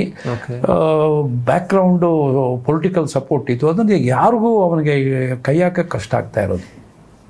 But ಕೆಲವು ಆಫೀಸರ್ಸು ಭಾಳ tough, senior officers including commissioner ಅವನ ಮನೆ ರೈಡ್ ಮಾಡಿಸಿದ್ರು. ನಮ್ಮಂಥ ಅಧಿಕಾರಿಗಳನ್ನೆಲ್ಲ ಕರ್ಕೊಂಡೋಗಿ ರೈಡ್ ಮಾಡಿ ಫಸ್ಟ್ ಟೈಮ್ ಅವನ್ನ ಅರೆಸ್ಟ್ ಮಾಡಿ ಹ್ಯಾಂಡ್ ಕಫ್ ಹಾಕಿ ಒಂದು ಲೇಡಿ ಹೆಡ್ ಕಾನ್ಸ್ಟೇಬಲಿಂದ ಎಳ್ಕೊಂಬಂದಿದ್ದೀವಿ ನಾವು. ಅಂದರೆ ಟು ಡಿಮಾರಲೈಸಿಂಗ್ ಒಬ್ಬ ಲೇಡಿ ಹೆಡ್ ಕಾನ್ಸ್ಟೇಬಲ್ಸ್ ಹಾಕಿ ಇವನಿಗೆ ಅಂತ. ಅವರ ಏನು ಭಯದ ಉತ್ಪಾದನೆ ಇತ್ತು ಅವ್ರದ್ದು, ಅದನ್ನ ನ್ಯೂಟ್ರಲೈಸ್ ಮಾಡಿ ಅವನು ಕಾಲಿಗೆ ಬಿದ್ದುಬಿಟ್ಟ. ಸಾರ್, ಲೇಡೀಸ್ ಕಾನ್ಸ್ಟೇಬಲ್ ಇಂದ ನಾನು ನೀವು ಹೇಳ್ಕೊಂಡೋಗಿಲ್ಲ. ಸೊ ಫಸ್ಟ್ ಎನ್ಕೌಂಟರ್ ಆದಾಗ ನಾವು ಬಹಳಷ್ಟು ತೊಂದರೆ ಅನುಭವಿಸಿದ್ವಿ. ಇವನು ನನ್ನ ಮೇಲೆ ಕೇಸ್ ರಿಜಿಸ್ಟರ್ ಮಾಡಿಬಿಟ್ಟ ಜಯರಾಜ್. ಈ 5 ಜನ ಒಳ್ಳೆ ಅಡ್ವೊಕೇಟ್ಸ್ ಇಟ್ಕೊಂಡು ಒಂದು ಈ ಮೆಜೆಸ್ಟಿಕ್ನಲ್ಲಿ ಒಂದು ರಿವಲ್ವಿ ಅಂತ ಒಂದು ಹೋಟೆಲ್ ಇತ್ತು ಈ ಇದರ ಹತ್ರ, ಸಾಗರ್ ಟಾಕೀಸ್ ಮುಂದೆ ಇಲ್ಲ. ಆ ಒಂದು ಲೇಡಿ ಕಡೆಯಿಂದ ಒಂದು ಮೇಲೆ FIR ಹಾಕಿಸ್ತಾ, ಅವಳು ಮನೆ ಒಳಗಡೆ ಇದ್ದಂಗೆ ನಾವು ಇವನಿಗೆ ಹ್ಯಾಂಡ್ ಕಫ್ ಹಾಕಿ ಗುಂಡು ಹೊಡೆದ್ಬಿಟ್ರು ಹಿಡಿದು ಅಂಥೇಳಿ ಒಂದು ಕೇಸ್ ಹಾಕ್ಸ್ಬಿಟ್ಟ. ಅದು ಏನು ಮಾಡ್ದ ಇವನು, ಮೇವಾಲಲ್ಲಿ ಫೇಕ್ ಎನ್ಕೌಂಟರ್ ಹಿಡಿದು ಹೊಡೆದಾಕ್ಬಿಟ್ರು. ಸೊ ಈ ಕೇಸನ್ನ ಲೋಕಲ್ ಬೆಂಗಳೂರಿನಲ್ಲಿ ಯಾರು ಪೊಲೀಸ್ನವರು ಇನ್ವೆಸ್ಟಿಗೇಷನ್ ಮಾಡಬಾರ್ದು 10 ಜನನ ಫಿಕ್ಸ್ ಮಾಡಿಬಿಟ್ಟ. ನಾನು A1, Mulla A2, love Kumar ಅಂತ A3, ಆಮೇಲೆ ಇಬ್ಬರು ACPಗಳು ಇಕ್ಬಾಲ್ ಮತ್ತು ಕೌರಿ ಅಂತೇಳಿ, ಮತ್ತು ಬಾಕಿ ಒಟ್ಟು 10 ಆಫೀಸರ್ಸ್ಗೆ ಫಿಕ್ಸ್ ಮಾಡಿಬಿಟ್ಟ ಮರ್ಡರ್ ಕೇಸ್ನಲ್ಲಿ. ಫಿಕ್ಸ್ ಮಾಡಿ ಅಲ್ಲಿ ಮೇವಾಲ್ ಕೋರ್ಟಿಂದ ಡೈರೆಕ್ಟ್ CBI ಕೊಟ್ಬಿಟ್ಟ ಕೇಸನ್ನು. ಲೋಕಲ್ ಯಾರೂ ಇನ್ವೆಸ್ಟಿಗೇಷನ್ ಮಾಡಬಾರ್ದು, ಇವರೆಲ್ಲ ಸೇರಿಬಿಟ್ಟಿದ್ದಾರೆ ಇವನಿಗೆ ಹೊಡೆದಾಕೋದಕ್ಕೆ ಅಂತ. ಜಯರಾಜ್ಗೂ ಪೊಲೀಸ್ಗೂ ಭಾಳ ಸಂಘರ್ಷಗಳು ನಡೀತಾ ಇತ್ತು. ಪೊಲೀಸ್ ಅಂದರೆ ಅವನು ನಾಯಿಗಳು ಅಂತಲೇ ಹೇಳ್ತಾ ಇದ್ದ. ಅವನಿಗೆ ಅದೇನೋ ಪೊಲೀಸ್ ಅಂದರೆ ಭಾಳ ಒಂದು ಇದಿತ್ತು ನಮ್ಮ ಮೇಲೆ. ಸೊ ಆ ಕೇಸ್ ರಿಜಿಸ್ಟರ್ ಆದಾಗ ಎಲ್ಲ ಎದುರು ಬಿಟ್ಟರು. ಅಷ್ಟೊತ್ತು ಏನಕ್ಕೆ ಎದುರೋದು ಅಂದರೆ ಆ CBIನವರು ಅದೇ ಟೈಮಲ್ಲಿ ಒಂದು 6-8 ತಿಂಗಳ ಹಿಂದೆ ಒಬ್ಬರು ಸಬ್ ಇನ್ಸ್ಪೆಕ್ಟ್ರು, 4 ಕಾನ್ಸ್ಟೇಬಲ್, ಒಬ್ಬರು DCPನ ಅರೆಸ್ಟ್ ಮಾಡಿ ಜೈಲಿಗೆ ಹಾಕ್ಬಿಟ್ರು. ರಶೀದ್ ಅಂತೇಳಿ ಒಂದು ಲಾಯರ್ ಕೇಸ್ ಆಯಿತು, ಅಡ್ವೊಕೇಟ್ ಮರ್ಡರ್ ಆಯಿತು. ಆ ಕೇಸ್ನಲ್ಲಿ ಒಬ್ಬರು DCP IPS ಆಫೀಸರ್ ನಾರಾಯಣ್ ಅಂತ, ಆಮೇಲೆ ಪೊಲೀಸ್ ಆಫೀಸರ್ಸ್ನ ಅರೆಸ್ಟ್ ಮಾಡಿಬಿಟ್ರು. ಸೊ ಈ ಕೇಸ್ ಆದಮೇಲೆ CBI ಅಂದರೆ ಭಯಂಕರ ಭಯ ಆಗ್ಬಿಡ್ತು. ಆ DYSP CBI DYSPನೇ ನಮಗೂ ಒಂದ್ಸಲಿ ಸಂಘರ್ಷ ಆಗಿ ನನಗೂ ಅವನಿಗೂ ಫಿಸ್ಟ್ ಟು ಫಿಸ್ಟ್ ಫೈಟ್ ಆಗಿಬಿಡ್ತು ಆ DYSP ಜೊತೆ ಕೋರ್ಟ್ನಲ್ಲಿ. ಅದೇ ಈ ನಾರಾಯಣ್ ಕೇಸ್ನಲ್ಲಿ ನಾವು ಸಹಾಯ ಮಾಡೋಕ್ಕೆ ಹೋಗ್ತಾ ಇದ್ವಿ ಅಕ್ಯೂಸ್ಡ್ ಪೊಲೀಸ್ ಆಫೀಸರ್ಸ್ಗೆ. ಅದ್ರ ನಮಗೂ ಅವ್ರಿಗೂ ಗಲಾಟೆ ಆಗ್ಬಿಟ್ಟು ಫಿಸ್ಟ್ ಟು ಫಿಸ್ಟ್ ಫೈಟ್ ಆಗ್ಬಿಡ್ತು. ನನ್ನ ಮರ್ಡರ್ ಕೇಸ್ ಆ DYSPಗೆ ಹೋಗ್ಬಿಡ್ತು. ಓಕೆ. ಸೊ ಎಲ್ಲರೂ ಅಂದ್ಕೊಂಡ್ರು ಅಶೋಕ್ ಕತೆ ಮುಗೀತು ಅಂತ. ಆಗ ನಮಗೆ ನಿಜವಾಗ್ಲೂ ಸಹಾಯ ಮಾಡಿದವರು ಮಾನ್ಯ ಸಂತೋಷ್ ಹೆಗಡೆ ಅವರು. ಆವಾಗ ಹೈಕೋರ್ಟ್ನಲ್ಲಿ ವಕೀಲರು. ಅವರ ಆಫೀಸ್ ಬಂದು ಲ್ಯಾವೆಲ್ ರೋಡಲ್ಲಿತ್ತು. ನಾನು ಅವ್ರ ಹತ್ರ ಹೋಗಿ ಎಲ್ಲ ಎಕ್ಸ್ಪ್ಲೈನ್ ಮಾಡಿ ಹೇಳಿದೆ, ನೋಡಿ ಸರ್ ಹಿಂಗೆ ಆಗಿದೆ, ಇವನ ಮೇಲೆ ಇಷ್ಟು ನಮ್ಮ ನಟೋರಿಯಸ್ಸು ಕೇಸಸ್ಸು ಇತ್ತು, ಈ ಸ್ಟೇಷನ್ ಶೇಖರ್ ಮೇಲೆ ಮರ್ಡರ್ ಕೇಸು, ರೇಪ್ ಕೇಸ್ಗಳು, FIR ಎಲ್ಲ ತೋರಿಸಿದೆ. ಇವನು ಹಿಡಿಯೋಕ್ಕೆ ಹೋದಾಗ ಅವ್ನು ನೋಡಿ sir China made revolver 2ರಿಂದ shoot ಮಾಡಿದೆ ನಮಗೆ. ಆವಾಗ ನಾನು ಫೈರ್ ಮಾಡಬೇಕಾಗುತ್ತೆ. ಸತ್ತೋಗ್ಬಿಟ್ಟ ಸರ್. ಈಗ ನಮ್ಮ ಮೇಲೆ ಜಯರಾಜ್ ಜೈಲಲ್ಲಿ ಕೂತ್ಕೊಂಡು ಈ ಥರ ಕೇಸ್ ಹಾಕಿದ್ದು ಅಂತೆಲ್ಲ ಎಕ್ಸ್ಪ್ಲೈನ್ ಮಾಡಿದ್ಮೇಲೆ ಈ come to know the truth. Okay. You may not believe, ಅವರು ಮಹಾಶಯರು ನಮ್ಮಿಂದ 1 ರೂಪಾಯಿನೂ ತಗೊಳ್ಳದೆ ನಮ್ಮ ಪರವಾಗಿ ಹೈಕೋರ್ಟ್ನಲ್ಲಿ ವಾದ ಮಾಡಿದರು. ನನಗೆ ಇವತ್ತು ನೆನಪಿದೆ, ಸುಮಾರು 1 ಗಂಟೆ ಡಬಲ್ ಬೆಂಚು, ಚೀಫ್ ಜಸ್ಟಿಸು ಮತ್ತು ಇನ್ನೊಬ್ಬರು ಜಡ್ಜ್ ಇಬ್ಬರು ಡಬಲ್ ಬೆಂಚಲ್ಲಿ ಕೂತ್ಕೊಂಡು 1 ಗಂಟೆ ನಮ್ಮದೆಲ್ಲ ಎಕ್ಸ್ಪ್ಲೈನ್ ಮಾಡಿ ನಮ್ಮ ಹಿನ್ನೆಲೆನೂ, ನಾವು ಏನೇನು ಕೇಸಸ್ಸು ಪತ್ತೆ ಮಾಡಿದ್ದೀವಿ, ನಾವು ನಮ್ಮ ಹಿನ್ನೆಲೆ ಏನು, ಅವನ ಹಿನ್ನೆಲೆ ಏನು, ಇವನಿಗೆ ಜಯರಾಜದ ಹಿನ್ನೆಲೆ ಏನು, ಎಲ್ಲ ಕೋರ್ಟಿಗೆ ಮನವರಿಕೆ ಮಾಡಿ ಇದು ಫಾಲ್ಸ್ ಕೇಸ್ ಮಾಡಿದ್ದಾರೆ ಅಂಥೇಳಿ ಡಬಲ್ ಬೆಂಚ್ ಕ್ವ್ಯಾಶ್ ಮಾಡ್ತಾರೆ. ಕ್ವ್ಯಾಶ್ ಅಂತ ಹೇಳಿದ್ರೆ ಆ FIRನೇ ಆ CBI ಕೊಟ್ಟಿದ್ದ ಕೇಸನ್ನ ವಾಪಸ್ ತೆಗೆದು ಸಿಟಿನಲ್ಲಿ ಒಬ್ಬರು DCP ಕೊಟ್ಟುಬಿಟ್ರು ಕೇಸನ್ನು. CBI ಕೊಡಬಾರ್ದು ಇದನ್ನು ಅಂತ. ಸೊ ಹಾಗೆ ನಾವು ಆ ಕೇಸು ಬಿ ರಿಪೋರ್ಟ್ ಆಗಿ ಕ್ಲೋಸ್ ಆಯಿತು. ಓಕೆ ಸರ್, ಈಗ ಎನ್ಕೌಂಟರ್ ವಿಚಾರಕ್ಕೆ ಬಂದರೆ ನಾವು ಓಕೆ, ಅಲ್ಲಿ ಸೀನ್ ಕ್ರಿಯೇಟ್ ಆಗಿತ್ತು, ಆ ಸನ್ನಿವೇಶ ಬಂದುಬಿಟ್ಟಿತ್ತು. ಇದು ಆ ಮೂಮೆಂಟಲ್ಲಿ ಡಿಸಿಷನ್, ಫ್ರ್ಯಾಕ್ಷನ್ ಆಫ್ ಮೂಮೆಂಟಲ್ಲಿ ಡಿಸಿಷನ್ ತಗೊಳ್ಬೇಕಾಗಿರೋಂಥ ಸನ್ನಿವೇಶ ಬಂದಿದೆ. ಈಗ ಸೆಲ್ಫ್ ಡಿಫೆನ್ಸ್ಗೆ ಅದು ಎನ್ಕೌಂಟರ್ ಆಯಿತು. ಆ ಥರದ್ದು ನಿಮ್ಮ ಕರಿಯರ್ದು ಒಟ್ಟು ಎಷ್ಟು ಎನ್ಕೌಂಟರ್ಸ್ ಆಗಿದೆ ಸರ್? ನಾನು ಸುಮಾರು 18 ಎನ್ಕೌಂಟರ್ಸ್ ಮಾಡಿದ್ದೇನೆ. ಒಟ್ಟು 18 ಎನ್ಕೌಂಟರ್, 13 ಎನ್ಕೌಂಟ್ರು ವೀರಪ್ಪನ ಕಾರ್ಯಾಚರಣೆಯಲ್ಲಿ, ಇನ್ನು 5 ನಮ್ಮ ಸಿಟಿನಲ್ಲಿ. ಸೊ ಈ ಎನ್ಕೌಂಟರ್ಗಳು ಆದ ಬಳಿಕ ಒಬ್ಬ ಇಂಡಿವಿಜುವಲ್ ಆಗಿ, ಒಬ್ಬ ವ್ಯಕ್ತಿಯಾಗಿ, ಒಬ್ಬ ಮನುಷ್ಯನಾಗಿ ಅದು ತುಂಬ ಕಾಡುತ್ತಾ ಅಥವಾ ಹಿಂಸೆ ಕೊಡುತ್ತಾ? ಇಲ್ಲ ನೋಡಿ, ನಾನು MM Mills ಫಾರೆಸ್ಟಲ್ಲಿ ಕೆಲಸ ಮಾಡಿದ್ದೀನಿ. 5 ವರ್ಷ ಕೆಲಸ ಮಾಡಿ ಒಂದು ಇರುವೆನೂ ಸಾಯಿಸಿಲ್ಲ ಅಲ್ಲಿ, ಇರುವೆನೂ ಸಾಯಿಸಿಲ್ಲ. ಯಾಕೆಂದರೆ ಪ್ರಾಣ ತೆಗೆಯೋಕ್ಕೆ ನಮಗೆ ಹಕ್ಕಿಲ್ಲ. ಬಟ್ ಸಿಚುವೇಶನ್ ಬಂದಾಗ ಪೊಲೀಸ್ ಅಧಿಕಾರಿ, ಒಬ್ಬ ಮಿಲಿಟ್ರಿ ಅವನಿಗೆ ನಿಜ ನೀವು ನಮಗೆ ಮಿಲಿಟ್ರಿನಲ್ಲಿ ನೋಡಿ, ಶತ್ರುಗಳು ಹೆಸರು ಯಾರು, ಅವನು ಯಾರು ಅಂತ ಗೊತ್ತಿರಲ್ಲ. ಈಗ ಇದರಲ್ಲಿ ನೋಡಿ ವಾರ್ ನಡೀತಿದೆಯಲ್ಲ, ಅಲ್ಲಿ ಯಾರು ಅವ್ರ ಹೆಸರೇ ಗೊತ್ತಿರಲ್ಲ, ನಾವು ಬಾಂಬ್ ಹಾಕಿ ಅಥವಾ ಗುಂಡು ಹೊಡೆದು ಸಾಯಿಸ್ಬೇಕಾಗುತ್ತೆ. ಇದು ನಮ್ಮ ಪ್ರೊಫೆಷನ್. ಗೊತ್ತಾಯ್ತು, ಅದು ಕಾನೂನು ಅದನ್ನು ಡಿಮಾಂಡ್ ಮಾಡುತ್ತೆ. ಹೌದು. ಬಟ್ ವೈಯಕ್ತಿಕವಾಗಿ ಆದ್ಮೇಲೆ ಏನಾಗುತ್ತೆ ಅಂದ್ರೆ ಏನು ಪರಿಣಾಮ ಬೀರುತ್ತೆ? ಮಾನಸಿಕವಾಗಿ ನಮಗೆ ಮೊದಲು ಒಂದು 2-3 ದಿವಸ ಬಹಳಷ್ಟು ಆ ಮುಖ ನೆನಪಿಗೆ ಬರ್ತಾ ಇರುತ್ತೆ. ಸತ್ತೋಗಿರೋ ಮುಖ, ರಕ್ತಮಯವಾಗಿರೋದು, ಮತ್ತು ಅವ್ರ ಮನೆಯವರು ಅಳ್ತಾ ಇರೋದು, ಇವೆಲ್ಲ ಬಂದಾಗ ಸ್ವಲ್ಪ ನಾವು ಅದಿರು ಆಗ್ತೀವಿ. ಅದಕ್ಕೆ ಬಹಳ ಕಲ್ಲು ಹೃದಯ ಬೇಕು. ಏಕೆಂದರೆ ನಾನು ಏನು ಯೋಚನೆ ಮಾಡ್ತಿದ್ದೀನಿ ಅಂದರೆ, ನಾನು ಕರ್ತವ್ಯ ಮಾಡಿದ್ದೀನಿ. ಈಗ ನಾನು ಇದನ್ನು ಭಾಳ ನಂಬ್ತೀನಿ, ಭಗವದ್ಗೀತೆನ. ಅದರಲ್ಲಿ ಶ್ರೀಕೃಷ್ಣ ಅರ್ಜುನನಿಗೆ ಹೇಳ್ತಾರೆ, ನೀನು ನಿನ್ನ ಆತ್ಮರಕ್ಷಣೆ ಮಾಡಬೇಕಾದ ಸಂದರ್ಭದಲ್ಲಿ ನಿನ್ನ ಎದುರಾಳಿನ ಹೊಡೆದಾಕ್ಲೇಬೇಕು ಅಂತ ಹೇಳ್ತಾರೆ. ಯಾಕಂದ್ರೆ ವಾರ ಆಗೋಗ ಅರ್ಜುನ ನಿಂತು ಬಿಡ್ತಾರೆ, ನಾನು ಅವಾಗ ಆ ಮಾತು ಹೇಳ್ತಾರೆ. ಹಾಗೆ ಇಲ್ಲೂ ನಾವು ಅಷ್ಟೇ, ಈ ಸಮಾಜನ ಕಾಪಾಡೋನು ನಾನಲ್ವಾ, ನನ್ನನ್ನೇ ಕೊಂದುಬಿಟ್ರೆ ಏನಾಗುತ್ತೆ ಹೇಳಿ ನೋಡೋಣ. ಇನ್ನೊಬ್ಬ ನನ್ನಂಥ ವ್ಯಕ್ತಿನ ಟ್ರೈನ್ ಮಾಡಬೇಕು ಅಂತ ಎಷ್ಟೋ ಟೈಮ್ ಆಗುತ್ತೆ, ನಾನು ಹೋಗ್ಬಿಡ್ತೇನೆ. ಸೊ ಈ ಅಪರಾಧ ಮಾಡೋರು ನಮ್ಮ ಮೇಲೇ ಇದಕ್ಕೆ ಮಾಡಿದಾಗ ಅವನು ಸತ್ತರೆ ಹಬ್ಬಬ್ಬ ಅಂದ್ರೆ ಅವ್ನ ಮನೆಯವ್ರಿಗೆ ನೋವು ಇರ್ಬೋದು, ಸಮಾಜಕ್ಕೆ ತೊಂದರೆ ಆಗಲ್ಲ. ಸಮಾಜಕ್ಕೆ ಒಂದು ಥರದಲ್ಲಿ ಒಳ್ಳೆಯದೇ ಆಗುತ್ತೆ ಅಂತಾಗ ಕೆಟ್ಟ ಮನುಷ್ಯ ಹೋಗಿದ್ದರಿಂದ. ತಾವಿಗೆ ಅತ್ಯಂತ ಹತ್ತಿರ ಹೋಗಿದ್ದೆ ಒಂದ್ಸಲಿ ಅಂತ ಅನ್ಸಿದ್ದು ನಿಮಗೆ ಯಾವಾಗ? ನಾನು ಹತ್ರ ಹೋಗಿದ್ದು ವೀರಪ್ಪನ ಕಾರ್ಯಾಚರಣೆಯಲ್ಲಿ. ಅಲ್ಲಿ ಒಂದು ದೊರೆಸ್ವಾಮಿ ಅಂಥೇಳಿ, ಇವ್ರು ಏನು ಮಾಡ್ತಾರೆ, ವೀರಪ್ಪ ಒಂದು 10,000ನೋ 15,000ನೋ ಮರೆತುಬಿಟ್ಟಿದ್ದೀನಿ, ಅಲ್ಲಿ ಒಬ್ಬನಿಗೆ ಕೊಟ್ಟು ರೇಷನ್ಗೆ ಕಳಿಸ್ತಾನೆ. ಒಂದು ಡೀಪ್ ಫಾರೆಸ್ಟು. ಈ ಇವರನ್ನ ಕಿಡ್ನ್ಯಾಪ್ ಮಾಡಿದಾಗ MLA ಕಿಡ್ನ್ಯಾಪ್ ಮಾಡಿದ್ರಲ್ಲ ಅವರು, ಎಂಥದ್ದು ನಮ್ಮ ನಾಗಪ್ಪ ಅವರನ್ನ, ಮಾಜಿ ಸಚಿವರನ್ನ ಕಿಡ್ನ್ಯಾಪ್ ಮಾಡಿದಾಗ ಆ ಏರಿಯಾದಲ್ಲಿ ಚಂಗಡಿ ಅಂತೇಳಿ ಒಂದು ಫಾರೆಸ್ಟ್ ಇದೆ, ಅಲ್ಲಿಟ್ಟಿದ್ದ. ಅಲ್ಲಿ ಒಬ್ಬ ರಂಗಶೆಟ್ಟಿ ಅಂತ ಇರ್ತಾನೆ. ಅವನು ಒಂದು ಮರ್ಡರ್ ಕೇಸ್ನಲ್ಲಿ ಮೈಸೂರು ಜೈಲಿನಲ್ಲಿ 5 ವರ್ಷ ಇರ್ತಾನೆ ಜೈಲಿನಲ್ಲಿ. ಆ ರೂಮ್ನಲ್ಲಿ ವೀರಪ್ಪನ ತಮ್ಮ ಮತ್ತು ಈ ದೊರೆಸ್ವಾಮಿ ಅನ್ನೋನು ಇಬ್ಬರು, ದೊರೆಸ್ವಾಮಿನೇ ವೀರಪ್ಪನ ಶಿಷ್ಯ, ಅವರಿಬ್ಬರು ಮರ್ಡರ್ ಕೇಸ್ನಲ್ಲಿ ಒಳಗಡೆ ಹೋಗಿ ಅವರು 5 ವರ್ಷ ಇವನ ಜೊತೆ ಇರ್ತಾನೆ, ರಂಗ್ ಶೆಟ್ಟಿ ಜೊತೆ. ಸೊ 5 ವರ್ಷ ಈ 3 ಜನನೇ ಒಂದೇ ಸೆಲ್ಲಲ್ಲಿರುವಾಗ ಖಂಡಿತ ಭಾಳಷ್ಟು ಫ್ರೆಂಡ್ಶಿಪ್ ಬೆಳೆದ್ಬಿಟ್ಟಿರುತ್ತೆ. ಸೊ ರಂಗ್ ಶೆಟ್ಟಿದು ಕೇಸ್ ಎಕ್ವಿಟ್ ಆಗುತ್ತೆ, ಅವ್ನು ಫಸ್ಟ್ ಬರ್ತಾನೆ, ಆಮೇಲೆ ಇವರು ರಿಲೀಸ್ ಆಗಿ ಬರ್ತಾರೆ, ಆಮೇಲೆ ಇವರಿಬ್ಬರು ವೀರಪ್ಪನ ಜೊತೆ ಸೇರ್ಕೊಂಡ್ಬಿಡ್ತಾರೆ, ಅರ್ಜುನ ಮತ್ತು ದೊರೆಸ್ವಾಮಿ.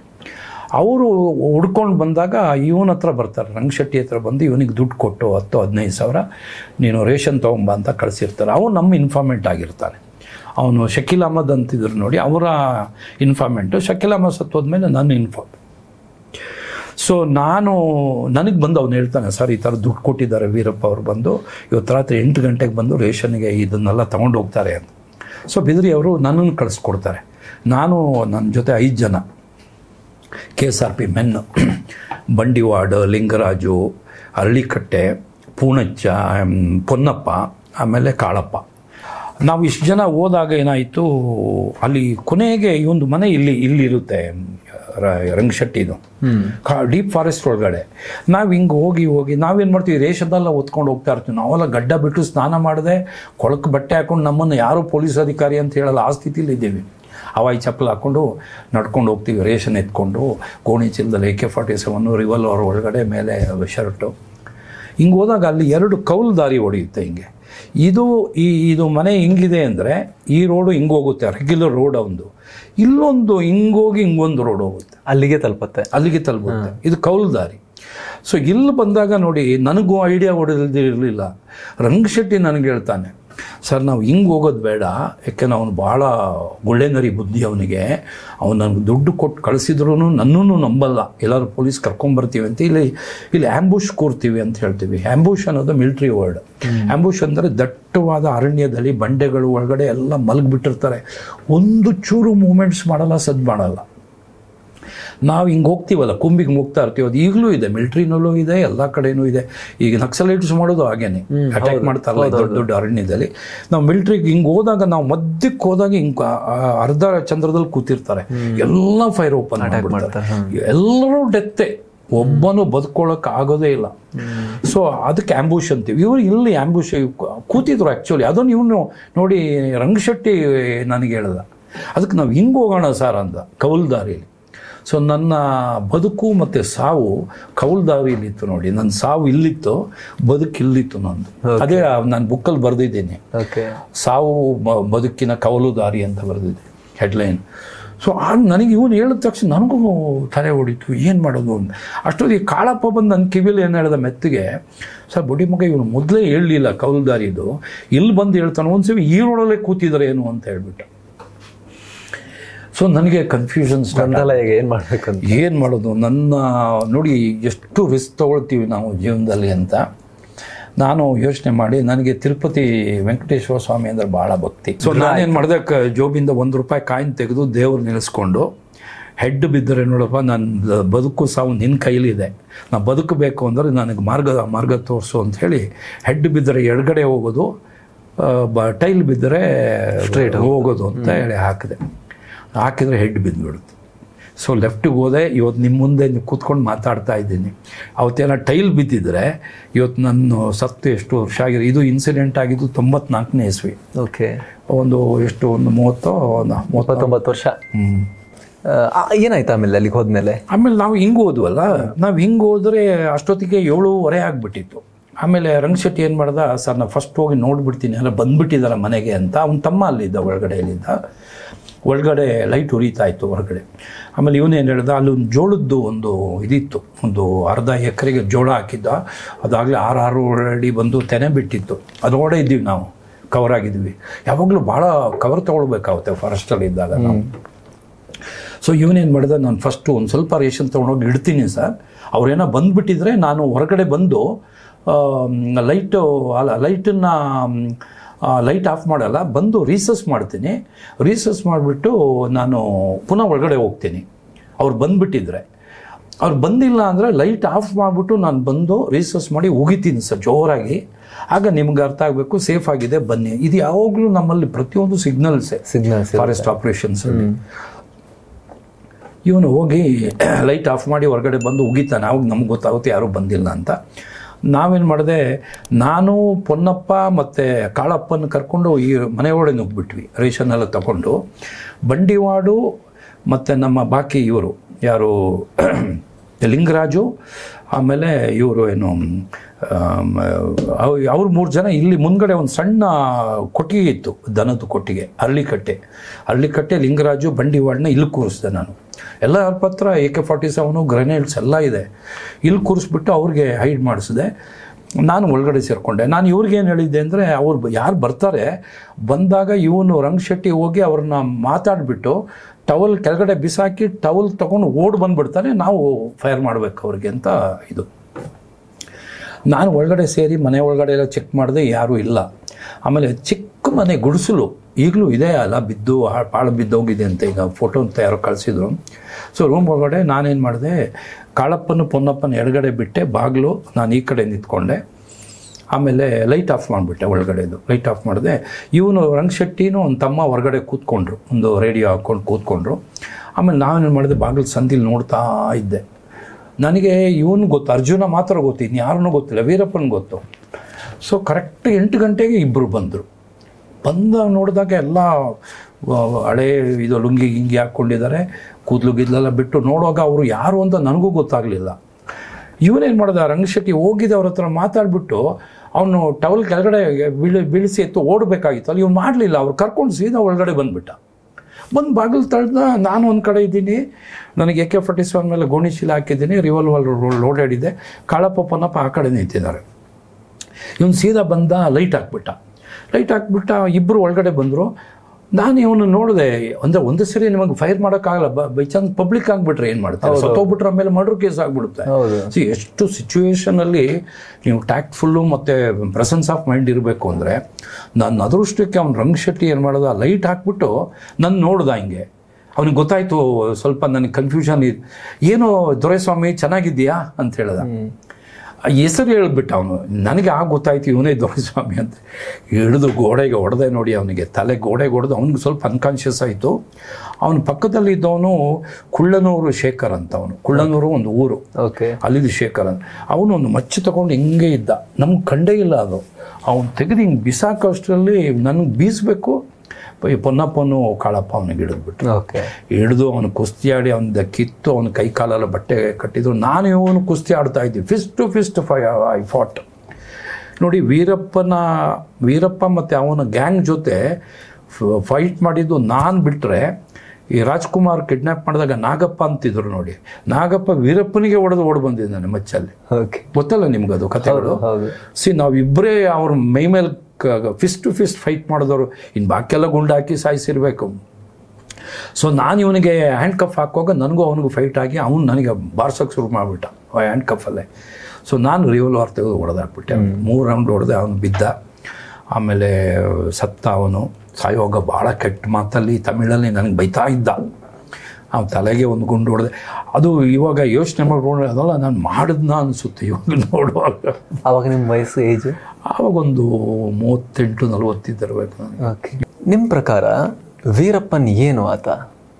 ಈಗ ತುಂಬ ಜನ ಕ್ರಿಮಿನಲ್ಸ್ ನೋಡಿರ್ತೀರಿ, ತುಂಬ ಜನ ಅಪರಾಧಿಗಳನ್ನು ನೋಡಿರ್ತೀರಿ. ವೀರಪ್ಪನ್ ಏನು? ತನ್ನದೇ ಆದ ಒಂದು ತಾನೇ ನಿರ್ಮಾಣ ಮಾಡ್ಕೊಂಡಿರೋ ಒಂದು ಇಮೇಜಿನ ಬಂದಿನ ಆತ ಏನಾಗಿದ್ದ ಅಂತ? ನನ್ನ ಪ್ರಕಾರ ಅವನೊಂಥರ ಹುಚ್ಚ ರೂತ್ಲೆಸ್ ಪರ್ಸನ್. ಮತ್ತು ಅವನಿಗೆ ಪ್ರಪಂಚ ಜ್ಞಾನ ಗೊತ್ತಿಲ್ಲ. ಬಟ್ ಒಂದು ಅಪ್ರಿಷಿಯೇಟ್ ಮಾಡಬೇಕು. ನಾನು ಅವನನ್ನು ಯಾವತ್ತೂ ಎನಿಮಿನ ಅಪ್ರಿಷಿಯೇಟ್ ಮಾಡಬಾರ್ದು. ಬಟ್ ಅವನಲ್ಲಿ ಕೆಲವು ಕ್ವಾಲಿಟಿ ಇತ್ತು ವೀರಪ್ಪನಲ್ಲಿ. ಅವನಲ್ಲಿ ಏನು ಕ್ವಾಲಿಟಿ ಇತ್ತು ಅಂದರೆ, ಒಂದು ನೋಡಿ, ಅವನು ಟೋಟಲಿ ಅನ್ಎಜುಕೇಟೆಡ್. ಅವನಿಗೆ ಇವನ್ ಸೈನ್ ಮಾಡೋಕ್ಕೂ ಬರಲ್ಲ ಅಂತೆ, ಅಕ್ಷರ ಅವನು ಕಲಿತೇ ಇಲ್ಲ. ಆಮೇಲೆ ಟ್ರೈನಿಂಗ್ ಎಲ್ಲೂ ಆಗಿಲ್ಲ ಅವನಿಗೆ. ಈಗ ನಮಗೆ ಇಷ್ಟೆಲ್ಲ ಟ್ರೈನಿಂಗ್ ಆದ್ರೂ ನಮಗೆ ಸರಿಯಾಗಿ ಒಂದೊಂದ್ಸರಿ ಟಾರ್ಗೆಟಿಗೆ ಹೊಡಿಯೋಕ್ಕಾಗಲ್ಲ, ಆಯಿತಾ. ಅವನು ಒಂದು ಕಾಯಿನ್ ಮೇಲೆ ಬಿಸಾಕಿ ಗುಂಡು ಹೊಡಿತಿದ್ದ, ಒಂದು ಕಾಯಿನ್ ಬಿಸಾಕಿ, ಅಷ್ಟು ಎಕ್ಸ್ಪರ್ಟು. 3ನೇದು ನೋಡಿ, ಅವನಿಗೆ ಹೊರ ಪ್ರಪಂಚದ ಜ್ಞಾನನೇ ಇಲ್ಲ. ಪ್ರಪಂಚ ಹಿಂಗಿದೆ, ದೇಶ ಹಿಂಗಿದೆ, ಬರೀ ರೇಡಿಯೋ ಕೇಳಿ ಅವನಿಗೆ ಅಷ್ಟೇ ಗೊತ್ತು. TV ನೋಡಿ, TV ಆಗ್ತಾನೆ ಬಂದಿತ್ತು. ಬಟ್ ಆದರೆ ಅವನು ಬೆಳೆದು ನಿಂತ ಒಂದು ವ್ಯಕ್ತಿತ್ವ ಇದೆಯಲ್ಲ, ಇದು ನನಗೆ ಆಶ್ಚರ್ಯ ಮೂಡುತ್ತೆ ಇವತ್ತು. ಇಷ್ಟು ಟ್ರೈನ್ ಆಗಿದ್ದ ಪೊಲೀಸು, ತಮಿಳುನಾಡು ಪೊಲೀಸು, ಕರ್ನಾಟಕ, ಇವ್ರಿಗೆ ನಮಗೆ ಸಾಧ್ಯವಾಗಲಿಲ್ಲವಲ್ಲ, ಅಸಾಧ್ಯ ಅಂದರೆ ಅಷ್ಟಕ್ಕೆ ಕಾರಣ ಆ ಕಾಡು. ನೀವು ಆ ಕಾಡು ನೋಡಿಬಿಟ್ರೆ ಇಟ್ ಈಸ್ ನಾವು ಹೆಲಿಕಾಪ್ಟ್ರಲ್ಲಿ ಒಂದು 2-3 ಸರಿ ನಾವು ಇದು ಮಾಡಿದ್ವಿ. ನಮ್ಗೆ ಅನಿಸ್ತಾ ಇತ್ತು ಇವನಿಗೆ ಹಿಡಿಯೋಕ್ಕಾಗುತ್ತಾ ನಮಗೆ ಅನ್ನೋ ಒಂದು ಮನಸ್ಸು ಬರ್ತಾ ಇತ್ತು. ಬಟ್ ಆತನಿಗೆ ಕಾಡು ಗೊತ್ತಿತ್ತು ಚೆನ್ನಾಗಿ. ಅವನು ಚಿಕ್ಕ ಮಗುವಿಂದನೇ ಕಾಡಲ್ಲೇ ಬೆಳೆದಿರೋದು. ನೀವು ಕಾಡಲ್ಲಿದ್ದ ದಿನಗಳು, ಹಲವು ವರ್ಷ ನೀವು ಕಾಡಲ್ಲಿ ಕಳೀತೀರಿ, ಬೇಸಿಕ್ ಮೂಲ ಸೌಕರ್ಯಗಳು ಕೂಡ ಇರೋದಿಲ್ಲ. ಈ ಬೆಂಗಳೂರು ನಗರದ ಹಿತವಾದ ವಾತಾವರಣ, ಕಂಫರ್ಟ್ ಎಲ್ಲವನ್ನ ಬಿಟ್ಟು ಅಲ್ಲಿ ಕಳಿಬೇಕಾಗತ್ತೆ. ಅದು ನಿಮ್ಮ ಮೇಲೆ ಯಾವ ರೀತಿ ಪರಿಣಾಮ ಬೀರುತ್ತು ಅಂತ ನೋಡಿ. ಏನಾಯಿತು, ಇಡೀ ಬೆಂಗಳೂರು ನಗರದಲ್ಲಿ ಮೊದಲು ನನ್ನನ್ನು ಸೆಲೆಕ್ಟ್ ಮಾಡಿದರು. ಅಷ್ಟೊತ್ತಿಗೆ ನಾನು ಎನ್ಕೌಂಟರ್ ಆಗಿತ್ತು, ನನ್ನ ಮೇಲೆ ಕೇಸ್ ಆಗಿತ್ತು, ಒಳ್ಳೊಳ್ಳೆ ಕೇಸಸ್ ಪತ್ತೆ ಮಾಡಿ ಒಂದು ಸ್ವಲ್ಪ ಲೈಮ್ಲೈಟಲ್ಲಿದ್ದೆ. ಸೊ ಅದಕ್ಕೆ ಫಸ್ಟು ಕೆ ಯು ಶೆಟ್ಟಿ ಅನ್ನೋರು STF ಚೀಫ್ ಆಗ್ತಾರೆ.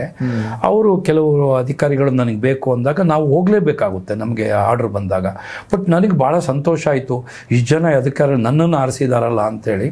ಆಮೇಲೆ ಇಲ್ಲಿ ಅಷ್ಟೊತ್ತಿಗೆ ನಟೋರಿಯಸ್ ಫೆಲೋಸ್ನೆಲ್ಲ ನಾನು ಅರೆಸ್ಟ್ ಮಾಡಿ ಗುಂಡಾಗಿ ಸಾಯಿಸಿರೋದ್ರಿಂದ ಇವನೂ ಮುಗಿಸ್ಬಿಡ್ಬೋದು ಅಂತ ಹೋದೆ ನಾನು. ಅಲ್ಲಿ ಹೋಗಿ ಅಲ್ಲಿಯ ಕಾಡು 18,000 ಸ್ಕ್ವೇರ್ ಕಿಲೋಮೀಟರ್, ಮೇಕೆದಾಟುವಿಂದ ಹಿಡಿದು ಊಟಿವರೆಗೂ ಆ ಏರಿಯಾ. ನೀವು ಹೆಲಿಕಾಪ್ಟ್ರಲ್ಲಿ ಹೋಗುವಾಗ ಎಂಥ ರುದ್ರ ರಮಣೀಯ ದೃಶ್ಯ ಅಂತ ಹೇಳಿದ್ರೆ ನಿಮಗೆ ನಂಬಲ್ಲ. ಅದು ಮಳೆಗಾಲದಲ್ಲಿ ಹಚ್ಚ ಹಸಿರು. ನೀವು ನೋಡಿದ್ರೆ ಈ ಸಮುದ್ರದ ಮೇಲೆ ನಾನು ಕ್ರೂಸಲ್ಲೆಲ್ಲ ಹೋಗಿದ್ದೀನಿ. ಕ್ರೂಸಿಂದ ನೋಡಿದ್ರೆ ಎಲ್ಲ ಕಡೆ ನೀಲಿ ನೀರು ಕಾಣ್ತಾ ಇರುತ್ತೆ. ಹಾಗೆ ಹೆಲಿಕಾಪ್ಟ್ರಲ್ಲಿ ನೋಡಿದ್ರೆ ಎಲ್ಲ ಕಡೆ ಹಚ್ಚ ಹಸಿರು ಸಮುದ್ರನೇ ಕಾಣ್ತಾ ಇತ್ತು ನನಗೆ. ಆ ಮಧ್ಯದಲ್ಲಿ ದೊಡ್ಡ ದೊಡ್ಡ ನದಿಗಳು, ಈ ಊಟಿಯಿಂದ ಮಾಯಾರು ಹೊಳೆ ಬಂದು ಈ ಕಡೆ ಕಾವೇರಿಗೆ ಜಾಯಿನ್ ಆಗೋದು, ಎಂಥ ಬ್ಯೂಟಿಫುಲ್ ಸೀನ್ಗಳಂತೀರ. ನಮ್ಮ ಹೆಲಿಕಾಪ್ಟರ್ ಹಿಂಗೆ ಹೋದರೆ ಆನೆಗಳು ಗುಂಪು ಓಡ್ತಾ ಇರೋದು, ಬೈಸನ್ಗಳು ಹೋಗೋದು, ಜಿಂಕೆಗಳು ಓಡೋದು, ಒಳ್ಳೆ ಇಂಗ್ಲೀಷ್ ಮೂವಿ ಥರ ಇತ್ತು. ಅದು ಜಸ್ಟ್ ಅಬೋದು ಇದು ಹೋಗುತ್ತೆ, ಏನು ಮರಗಳ ಮೇಲೆ ಹೋಗುತ್ತೆ. ಇದು ಏನು ಏರ್ಫೋರ್ಸ್ ಹೆಲಿಕಾಪ್ಟರ್ಗಳು, ಅದು ಓಪನ್ಡ್. ನಾವು ಹೆಂಗೆ ಬ್ಲ್ಯಾಕ್ ಬಟ್ಟೆ ಕಟ್ಕೊಂಡ್ಬಿಟ್ಟು ತಲೆಗೆ AK-47 ಇಟ್ಕೊಂಡು ನಾವು ಹಿಂಗೆ ಕಿಟಕಿಯಲ್ಲಿ ನೋಡ್ತಾ ಇದ್ದರೆ ನನಗೆ ರ್ಯಾಂಬೋ ಗಿಂಬೋ ಪಿಕ್ಚರ್ ನೆನಪು ಬರ್ತಾ ಇತ್ತು. ನೀವು ಹೇಳಿದ್ರಲ್ಲಿ ಇಲ್ಲಿ ಬೆಂಗಳೂರಿನಲ್ಲಿ ಈಗ ಪೊಲೀಸ್ ಆಫೀಸರ್ ಕೂತಿರ್ತೀವಿ, ಪಕ್ಕದಲ್ಲೇ ಬೆಲ್ ಇರುತ್ತೆ. ಬೆಲ್ ಮಾಡಿದ ತಕ್ಷಣ ಸೆಂಟ್ರಿ ಬರ್ತಾನೆ, ನಿಮ್ಗೆ ಏನು ಬೇಕು, ಐಸ್ ಕ್ರೀಮ್ ಬೇಕಾ, ಕಾಫಿ ಬೇಕಾ, ಮಸಾಲೆ ದೋಸೆ ಬೇಕಾ, ಏನು ಬೇಕಾ ತರಿಸ್ಕೊಂಡು ತಿನ್ಬೋದು. ಅಲ್ಲಿ ನಿಮ್ಗೆ ಹೇಳೋಕ್ಕೆ ರಾತ್ರಿ ಮಲಗಿರ್ತಿದ್ವಿ ಕಾಡಲ್ಲಿ, ಈ ಬಂಡೆಗಳು ಇಟ್ಕೊಳ್ತಿದ್ವಿ ನಾವು ಅದಕ್ಕೆ ಕವರ್ಗೆ.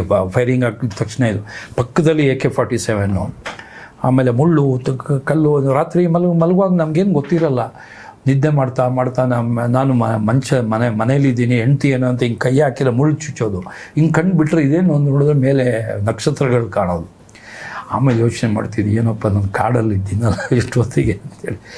ಬಟ್ ಅದು ಆ ಬದುಕಿನ ಒಂದು ಬದಲಾವಣೆ ನನಗನ್ಸುತ್ತೆ. ಇವತ್ತು ನೀವು ಎಷ್ಟು ಕೋಟಿ ಕೊಟ್ಟರು ನಿಮಗೆ ಇದು ಸಿಗಲ್ಲ.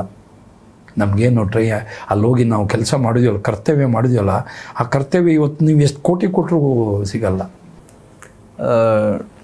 ಸರ್, ಈಗ ಫ್ಯೂಚರ್ ಆಫ್ ಪೊಲೀಸಿಂಗ್ ಬಗ್ಗೆ ನಾವು ನೋಡಿದ್ರೆ, ನಿಮ್ಮ ಕಾಲದಲ್ಲಿ ನೀವು ತುಂಬ ಕೇಸ್ಗಳನ್ನು ಪತ್ತೆ ಹಚ್ಚೋದು, ಆ ಡಿಟೆಕ್ಷನ್ಸ್ ತುಂಬ ಮಾಡಿದ್ದೀರಿ.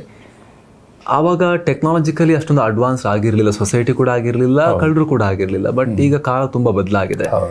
ಆಗಿನ ಕಾಲದ ಪೊಲೀಸಿಂಗ್ ಚಾಲೆಂಜಸ್, ಈಗಿನ ಕಾಲದ ಪೊಲೀಸಿಂಗ್ ಚಾಲೆಂಜಸ್ ಬಗ್ಗೆ ಹೇಳೋದಾದರೆ? ನೋಡಿ, ನಾನು ಸೇರಿದ್ದು 77ನೇ 1977ನೇ ಇಸ್ವಿನಲ್ಲಿ ನಾನು ಸೇರಿದ್ದು. ಈಗ 2023. ಹೌದು. ಎಷ್ಟು ಒಂದು 45 ವರ್ಷ ಆಗ್ಬಿಡುತ್ತೆ ಅಂತ ಕಾಣುತ್ತೆ ಹೆಚ್ಚು ಕಮ್ಮಿ. ಆಗಿನ ಪೊಲೀಸ್ಗೂ ಈಗಿನ ಪೊಲೀಸ್ಗೂ ಈವನ್ ಅಡ್ಮಿನಿಸ್ಟ್ರೇಷನಲ್ಲೂ ಚೇಂಜಸ್ ಕಾಣುತ್ತೆ, ಮತ್ತು ಟೆಕ್ನಾಲಜಿನಲ್ಲೂ ಭಯಂಕರ ಅಡ್ವಾನ್ಸ್ ಆಗಿದೆ.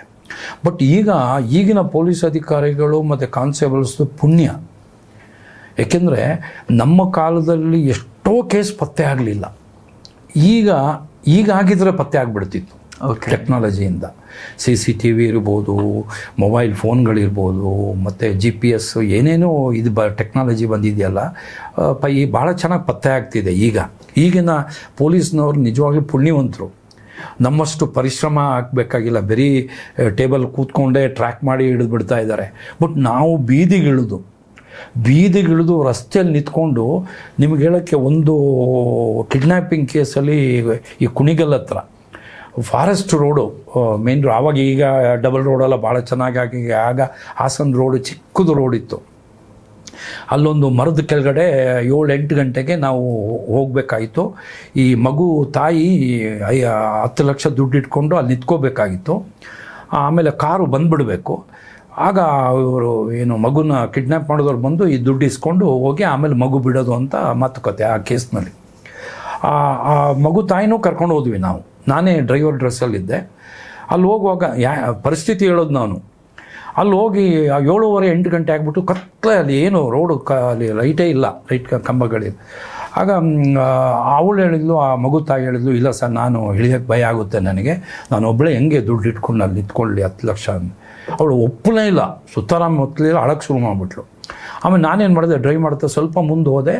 ಅಲ್ಲಿ ಎದುರುಗಡೆ ಒಂದು 10-20 ಮನೆಗಳು ಕಾಣ್ತಾ ಇತ್ತು, ಸ್ವಲ್ಪ ಲೈಟ್ಗಳು ಕಾಣ್ತಾ ಇತ್ತು. ನಾನು ನಿಲ್ಲಿಸಿ ಕೇಳುವಾಗ ಅದು ಒಂದು ಲಂಬಾಣಿ ತಾಂಡ. ಅದು ನಾನು ತಕ್ಷಣ ನನಗೆ ಅದೇ ನೋಡಿ ಪ್ರೆಸೆನ್ಸ್ ಆಫ್ ಮೈಂಡ್ ಮತ್ತು ಇದು ಬೇಕು. ನಾನು ಓಡೋಗಿ ಅಲ್ಲಿ ಕೇಳಿದೆ, ನಾನು ಪೊಲೀಸ್ ಆಫೀಸರು, ನನಗೊಂದು ಸೀರೆ ಕೊಡಿ ಅಂಥೇಳಿ ಶರ್ಟ್ ಬಿಚ್ಚಿಬಿಟ್ಟು ಬರೀ ಬನ್ನಿನಲ್ಲಿ ಸೀರೆ ಉಟ್ಲು ಪಾಪ, ಈ ಚೈನೀಸ್ ಸಿಲ್ಕ್ ಸ್ಯಾರಿ, ಒಂದು ಕ್ರೀಮ್ ಕಲರ್ದು ಕ್ಲೀನಾಗಿ ಉಟ್ಕೊಟ್ಲು. ನಾನೇನು ಮಾಡಿದೆ, ಸೆರಿಗೆ ಹಿಂಗೆ ಹಾಕ್ಕೊಂಡು ಬಂದೆ. ನಾನೇ ಅವಳು ಉಟ್ಟಲು ನನಗೆ ಡ್ರೆಸ್ಸು ತೊಡಿಸಿದ್ರು. ನಾನು ಹಿಂಗೆ ಬಂದೆ. ನಮ್ಮ ಕಾರ್ನಲ್ಲಿ ಸಂಗ್ರಾಮ್ ಸಿಂಗು, ಅಜೀಮು ಮತ್ತು ಈ ಹೆಣ್ಮಗಳಿದ್ದಾಳೆ. ಅವ್ರಿಗೆ ಆಶ್ಚರ್ಯ ಆಗ್ಬಿಡ್ತು. ನಾನೀಗ ಬ್ಯಾಗ್ ಇಟ್ಕೊಂಡು ನಿಂತ್ಕೊಳ್ತೀನಿ ಜಾಗದಲ್ಲಿ, ನೀವು ಹೋಗ್ಬಿಡಿ ಅಂತ ಹೇಳಿದೆ. ನಮ್ಮ ಹಿಂದ್ಗಡೆ ಒಂದು ಮೆಟಡರ್ ವ್ಯಾನಲ್ಲಿ ಇನ್ನೂ ಕೆಲವು ಆಫೀಸರ್ಸು, ಭೀಮಯ್ಯ ಅವರೆಲ್ಲ ಬಂದರು.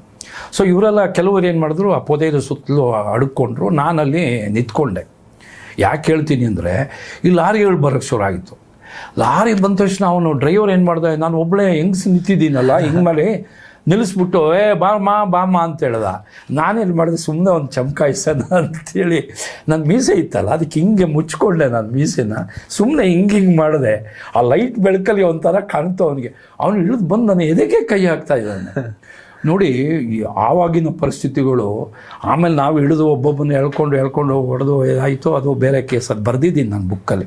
ಯಾಕೆಂದರೆ ಈಗ ನಾವು ಫೀಲ್ಡ್ಗಿಳಿದು ನಾವು ಕೆಲಸ ಮಾಡಬೇಕಾಗುತ್ತೆ. ಈಗಿನವ್ರು ಎಷ್ಟು ಪುಣ್ಯವಂತರು ಅಂದರೆ, ಬರೀ ಟ್ರ್ಯಾಕಿಂಗ್ ಮಾಡಿ ಎಲ್ಲಿ ಹೋಗ್ತಿದ್ದಾನೆ, ಯಾವ ಪ್ಲೈನಲ್ಲಿ ಹೋಗ್ತಿದ್ದಾನೆ, ಯಾವ ಟ್ರೈನಲ್ಲಿ ಹೋಗ್ತಿದ್ದಾನೆ ಅಂತ ಇಲ್ಲಿಂದ ಅಡ್ವಾನ್ಸ್ ಹೋಗಿ ಹಿಡಿತಾ ಇದ್ದಾರೆ. ಬಟ್ ಟೆಕ್ನಾಲಜಿ ಅಡ್ವಾನ್ಸ್ ಆಗಿರೋದ್ರಿಂದ it is A blessing to the present police.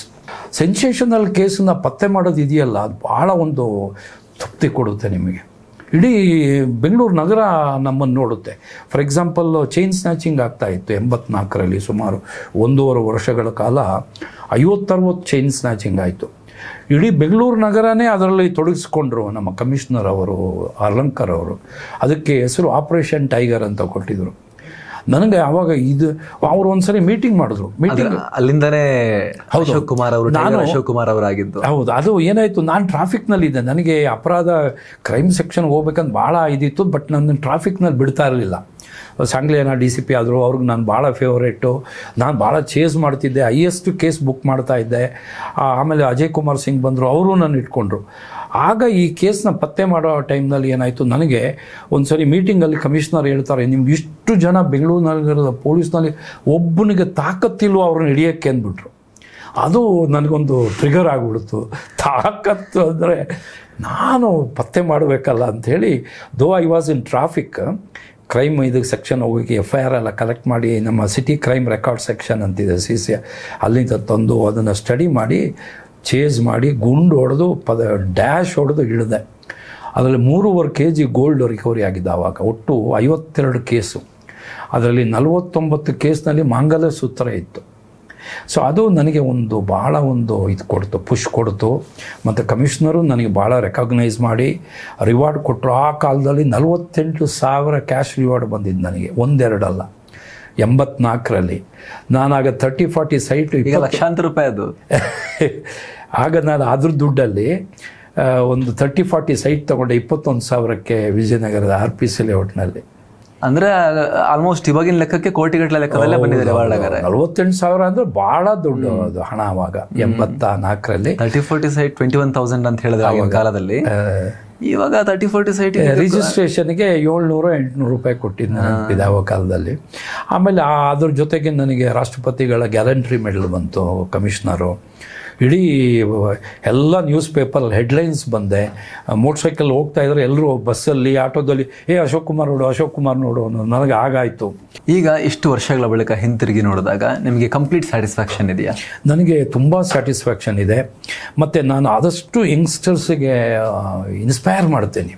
Sir, ನಿಮಗೀಗ 72 ವರ್ಷ, ಬಟ್ ನಿಮ್ಮನ್ನು ನೋಡಿದ್ರೆ ಹಾಗನ್ಸಲ್ಲ. ನಿಮ್ಮ ಸ್ಕಿನ್ನಲ್ಲೂ ಕೂಡ ಅಷ್ಟೊಂದು ವಯಸ್ಸಾಗಿರೋ ಲಕ್ಷಣಗಳಿಲ್ಲ. ಸೊ ನಿಮ್ಮ ಏನು ತಿಂತೀರಿ, ಏನು ಕುಡಿತೀರಿ, ನಿಮ್ಮ ಲೈಫ್ ಸ್ಟೈಲ್ ಏನು? ಈಗ ನಿವೃತ್ತಿ ಜೀವನವನ್ನು ನೀವು ಯಾವ ರೀತಿ ಕಳೀತಾ ಇದ್ದೀರಿ? ನಾನು ಭಾಳ ಸಂತೋಷವಾಗಿ ಜೀವನ ಕಳೀತೀನಿ, ಚೆನ್ನಾಗಿ ವಾಕ್ ಮಾಡ್ತೀನಿ. ಮನುಷ್ಯನಿಗೆ ಆರೋಗ್ಯ ಭಾಳ ಮುಖ್ಯ ನನ್ನ ಪ್ರಕಾರ. ಎಷ್ಟು ವಾಕ್ ಮಾಡ್ತೀರಿ? ನಾನು ಸುಮಾರು 10,000 ಸ್ಟೆಪ್ಸ್ ಡೈಲಿ ಮಿನಿಮಮ್. 10,000 ಸ್ಟೆಪ್ಸ್ ಒಟ್ಟು ಮಿಸ್ ಮಾಡಲ್ಲ. ಓಕೆ. ಆಮೇಲೆ ಅದರಲ್ಲಿ ಭಾಳ ಒಂದು ಆನಂದ ಸಿಗುತ್ತೆ ನಿಮಗೆ ವಾಕ್ ಮಾಡೋದ್ರಲ್ಲಿ ಒಂದು. ಮತ್ತು ಭಾಳ ಶುದ್ಧವಾದ ಆಹಾರ. ಇವತ್ತಿನ ಕೆಮಿಕಲ್ ಫುಡ್ಗಳು ನಿಮ್ಗೆ ಗೊತ್ತಿದೆ. ಆದಷ್ಟು ವೆಜಿಟೇಬಲ್ಸು, ಫ್ರೂಟ್ಸು ಹೆಚ್ಚಿಗೆ ನಾವು ತಿನ್ನಬೇಕು. ಮತ್ತು ಎಲ್ಲದಕ್ಕಿಂತ ಆರೋಗ್ಯ ಎಲ್ಲಿರುತ್ತೆ ಅಂದರೆ ನಿಮ್ಮ ಮನಸ್ಸು ನೆಮ್ಮದಿಯಿಂದ ಇರಬೇಕು, ಸಂತೋಷವಾಗಿರಬೇಕು. ನೀವು ಎಷ್ಟು ಅದನ್ನು ಕಾಪಾಡ್ಕೊಳ್ತೀರ ಅಷ್ಟೇ ನಿಮಗೆ ದೇವರು ನಿಮ್ಮನ್ನು ಚೆನ್ನಾಗಿಡ್ತಾರೆ.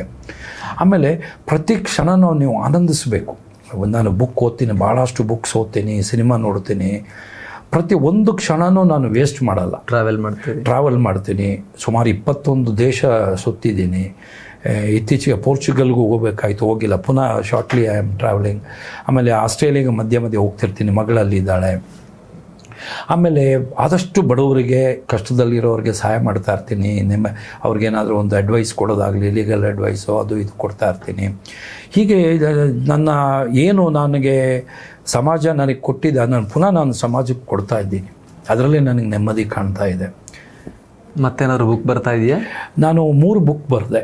3 ಬುಕ್ ಬರೆದು ನನಗೆ ಭಾಳ ನೆಮ್ಮದಿ ಕೊಟ್ಟಿದೆ ಅದು. ಆಮೇಲೆ ಅದನ್ನು ಭಾಳ ಜನ ಓದಿ ತುಂಬ ಜನ ಫ್ಯಾನ್ಸ್ ಆಗಿದ್ದಾರೆ. ಅದರಲ್ಲಿ ಫೋನ್ ನಂಬರ್ ಕೊಟ್ಬಿಟ್ಟಿದ್ದೀನಿ, ತುಂಬ ಜನ ಕಾಂಟ್ಯಾಕ್ಟ್ ಮಾಡ್ತಾರೆ. ಮತ್ತು ಒಂದು ನೆಟ್ಫ್ಲಿಕ್ಸ್ನವರು ನನ್ನ ಕಾಪಿರೈಟ್ ತಗೊಂಡ್ರು. ಇದನ್ನು ನನ್ನ ಒಲಿಯ ನೆನಪುಗಳನ್ನ ಟ್ರಾನ್ಸ್ಲೇಟ್ ಮಾಡಿದೆ, ಮೆಮೊರೀಸ್ ಆಫ್ ಟೈಗರ್ ಅಂತ. ಆಮೇಲೆ ಸೋನಿ ಅವರು ಅದನ್ನು ಒಂದು ಇದು ಮಾಡಿದ್ದಾರೆ, ಸಿನಿಮಾ ಒಂದು ದೊಡ್ಡ ರೂಪದಲ್ಲಿ ಒಂದು ಸಿನಿಮಾ ತೆಗಿತಾ ಇದ್ದಾರೆ. ಅಶೋಕ್ ಕುಮಾರ್ ಅವರೇ, ಇಷ್ಟೊತ್ತು ನನ್ನ ಜೊತೆಗೆ ಟೈಮ್ ಕೊಟ್ರಿ, ತುಂಬ ಧನ್ಯವಾದ. ನಿಮ್ಮ ಜೀವನದ ಸ್ಟೋರಿಗಳನ್ನು ಕೇಳ್ತಾ ಹೋದರೆ ಅದು ಕೇಳ್ತಾನೇ ಹೋಗಬೇಕು ಅಂತ ಅನಿಸುತ್ತೆ.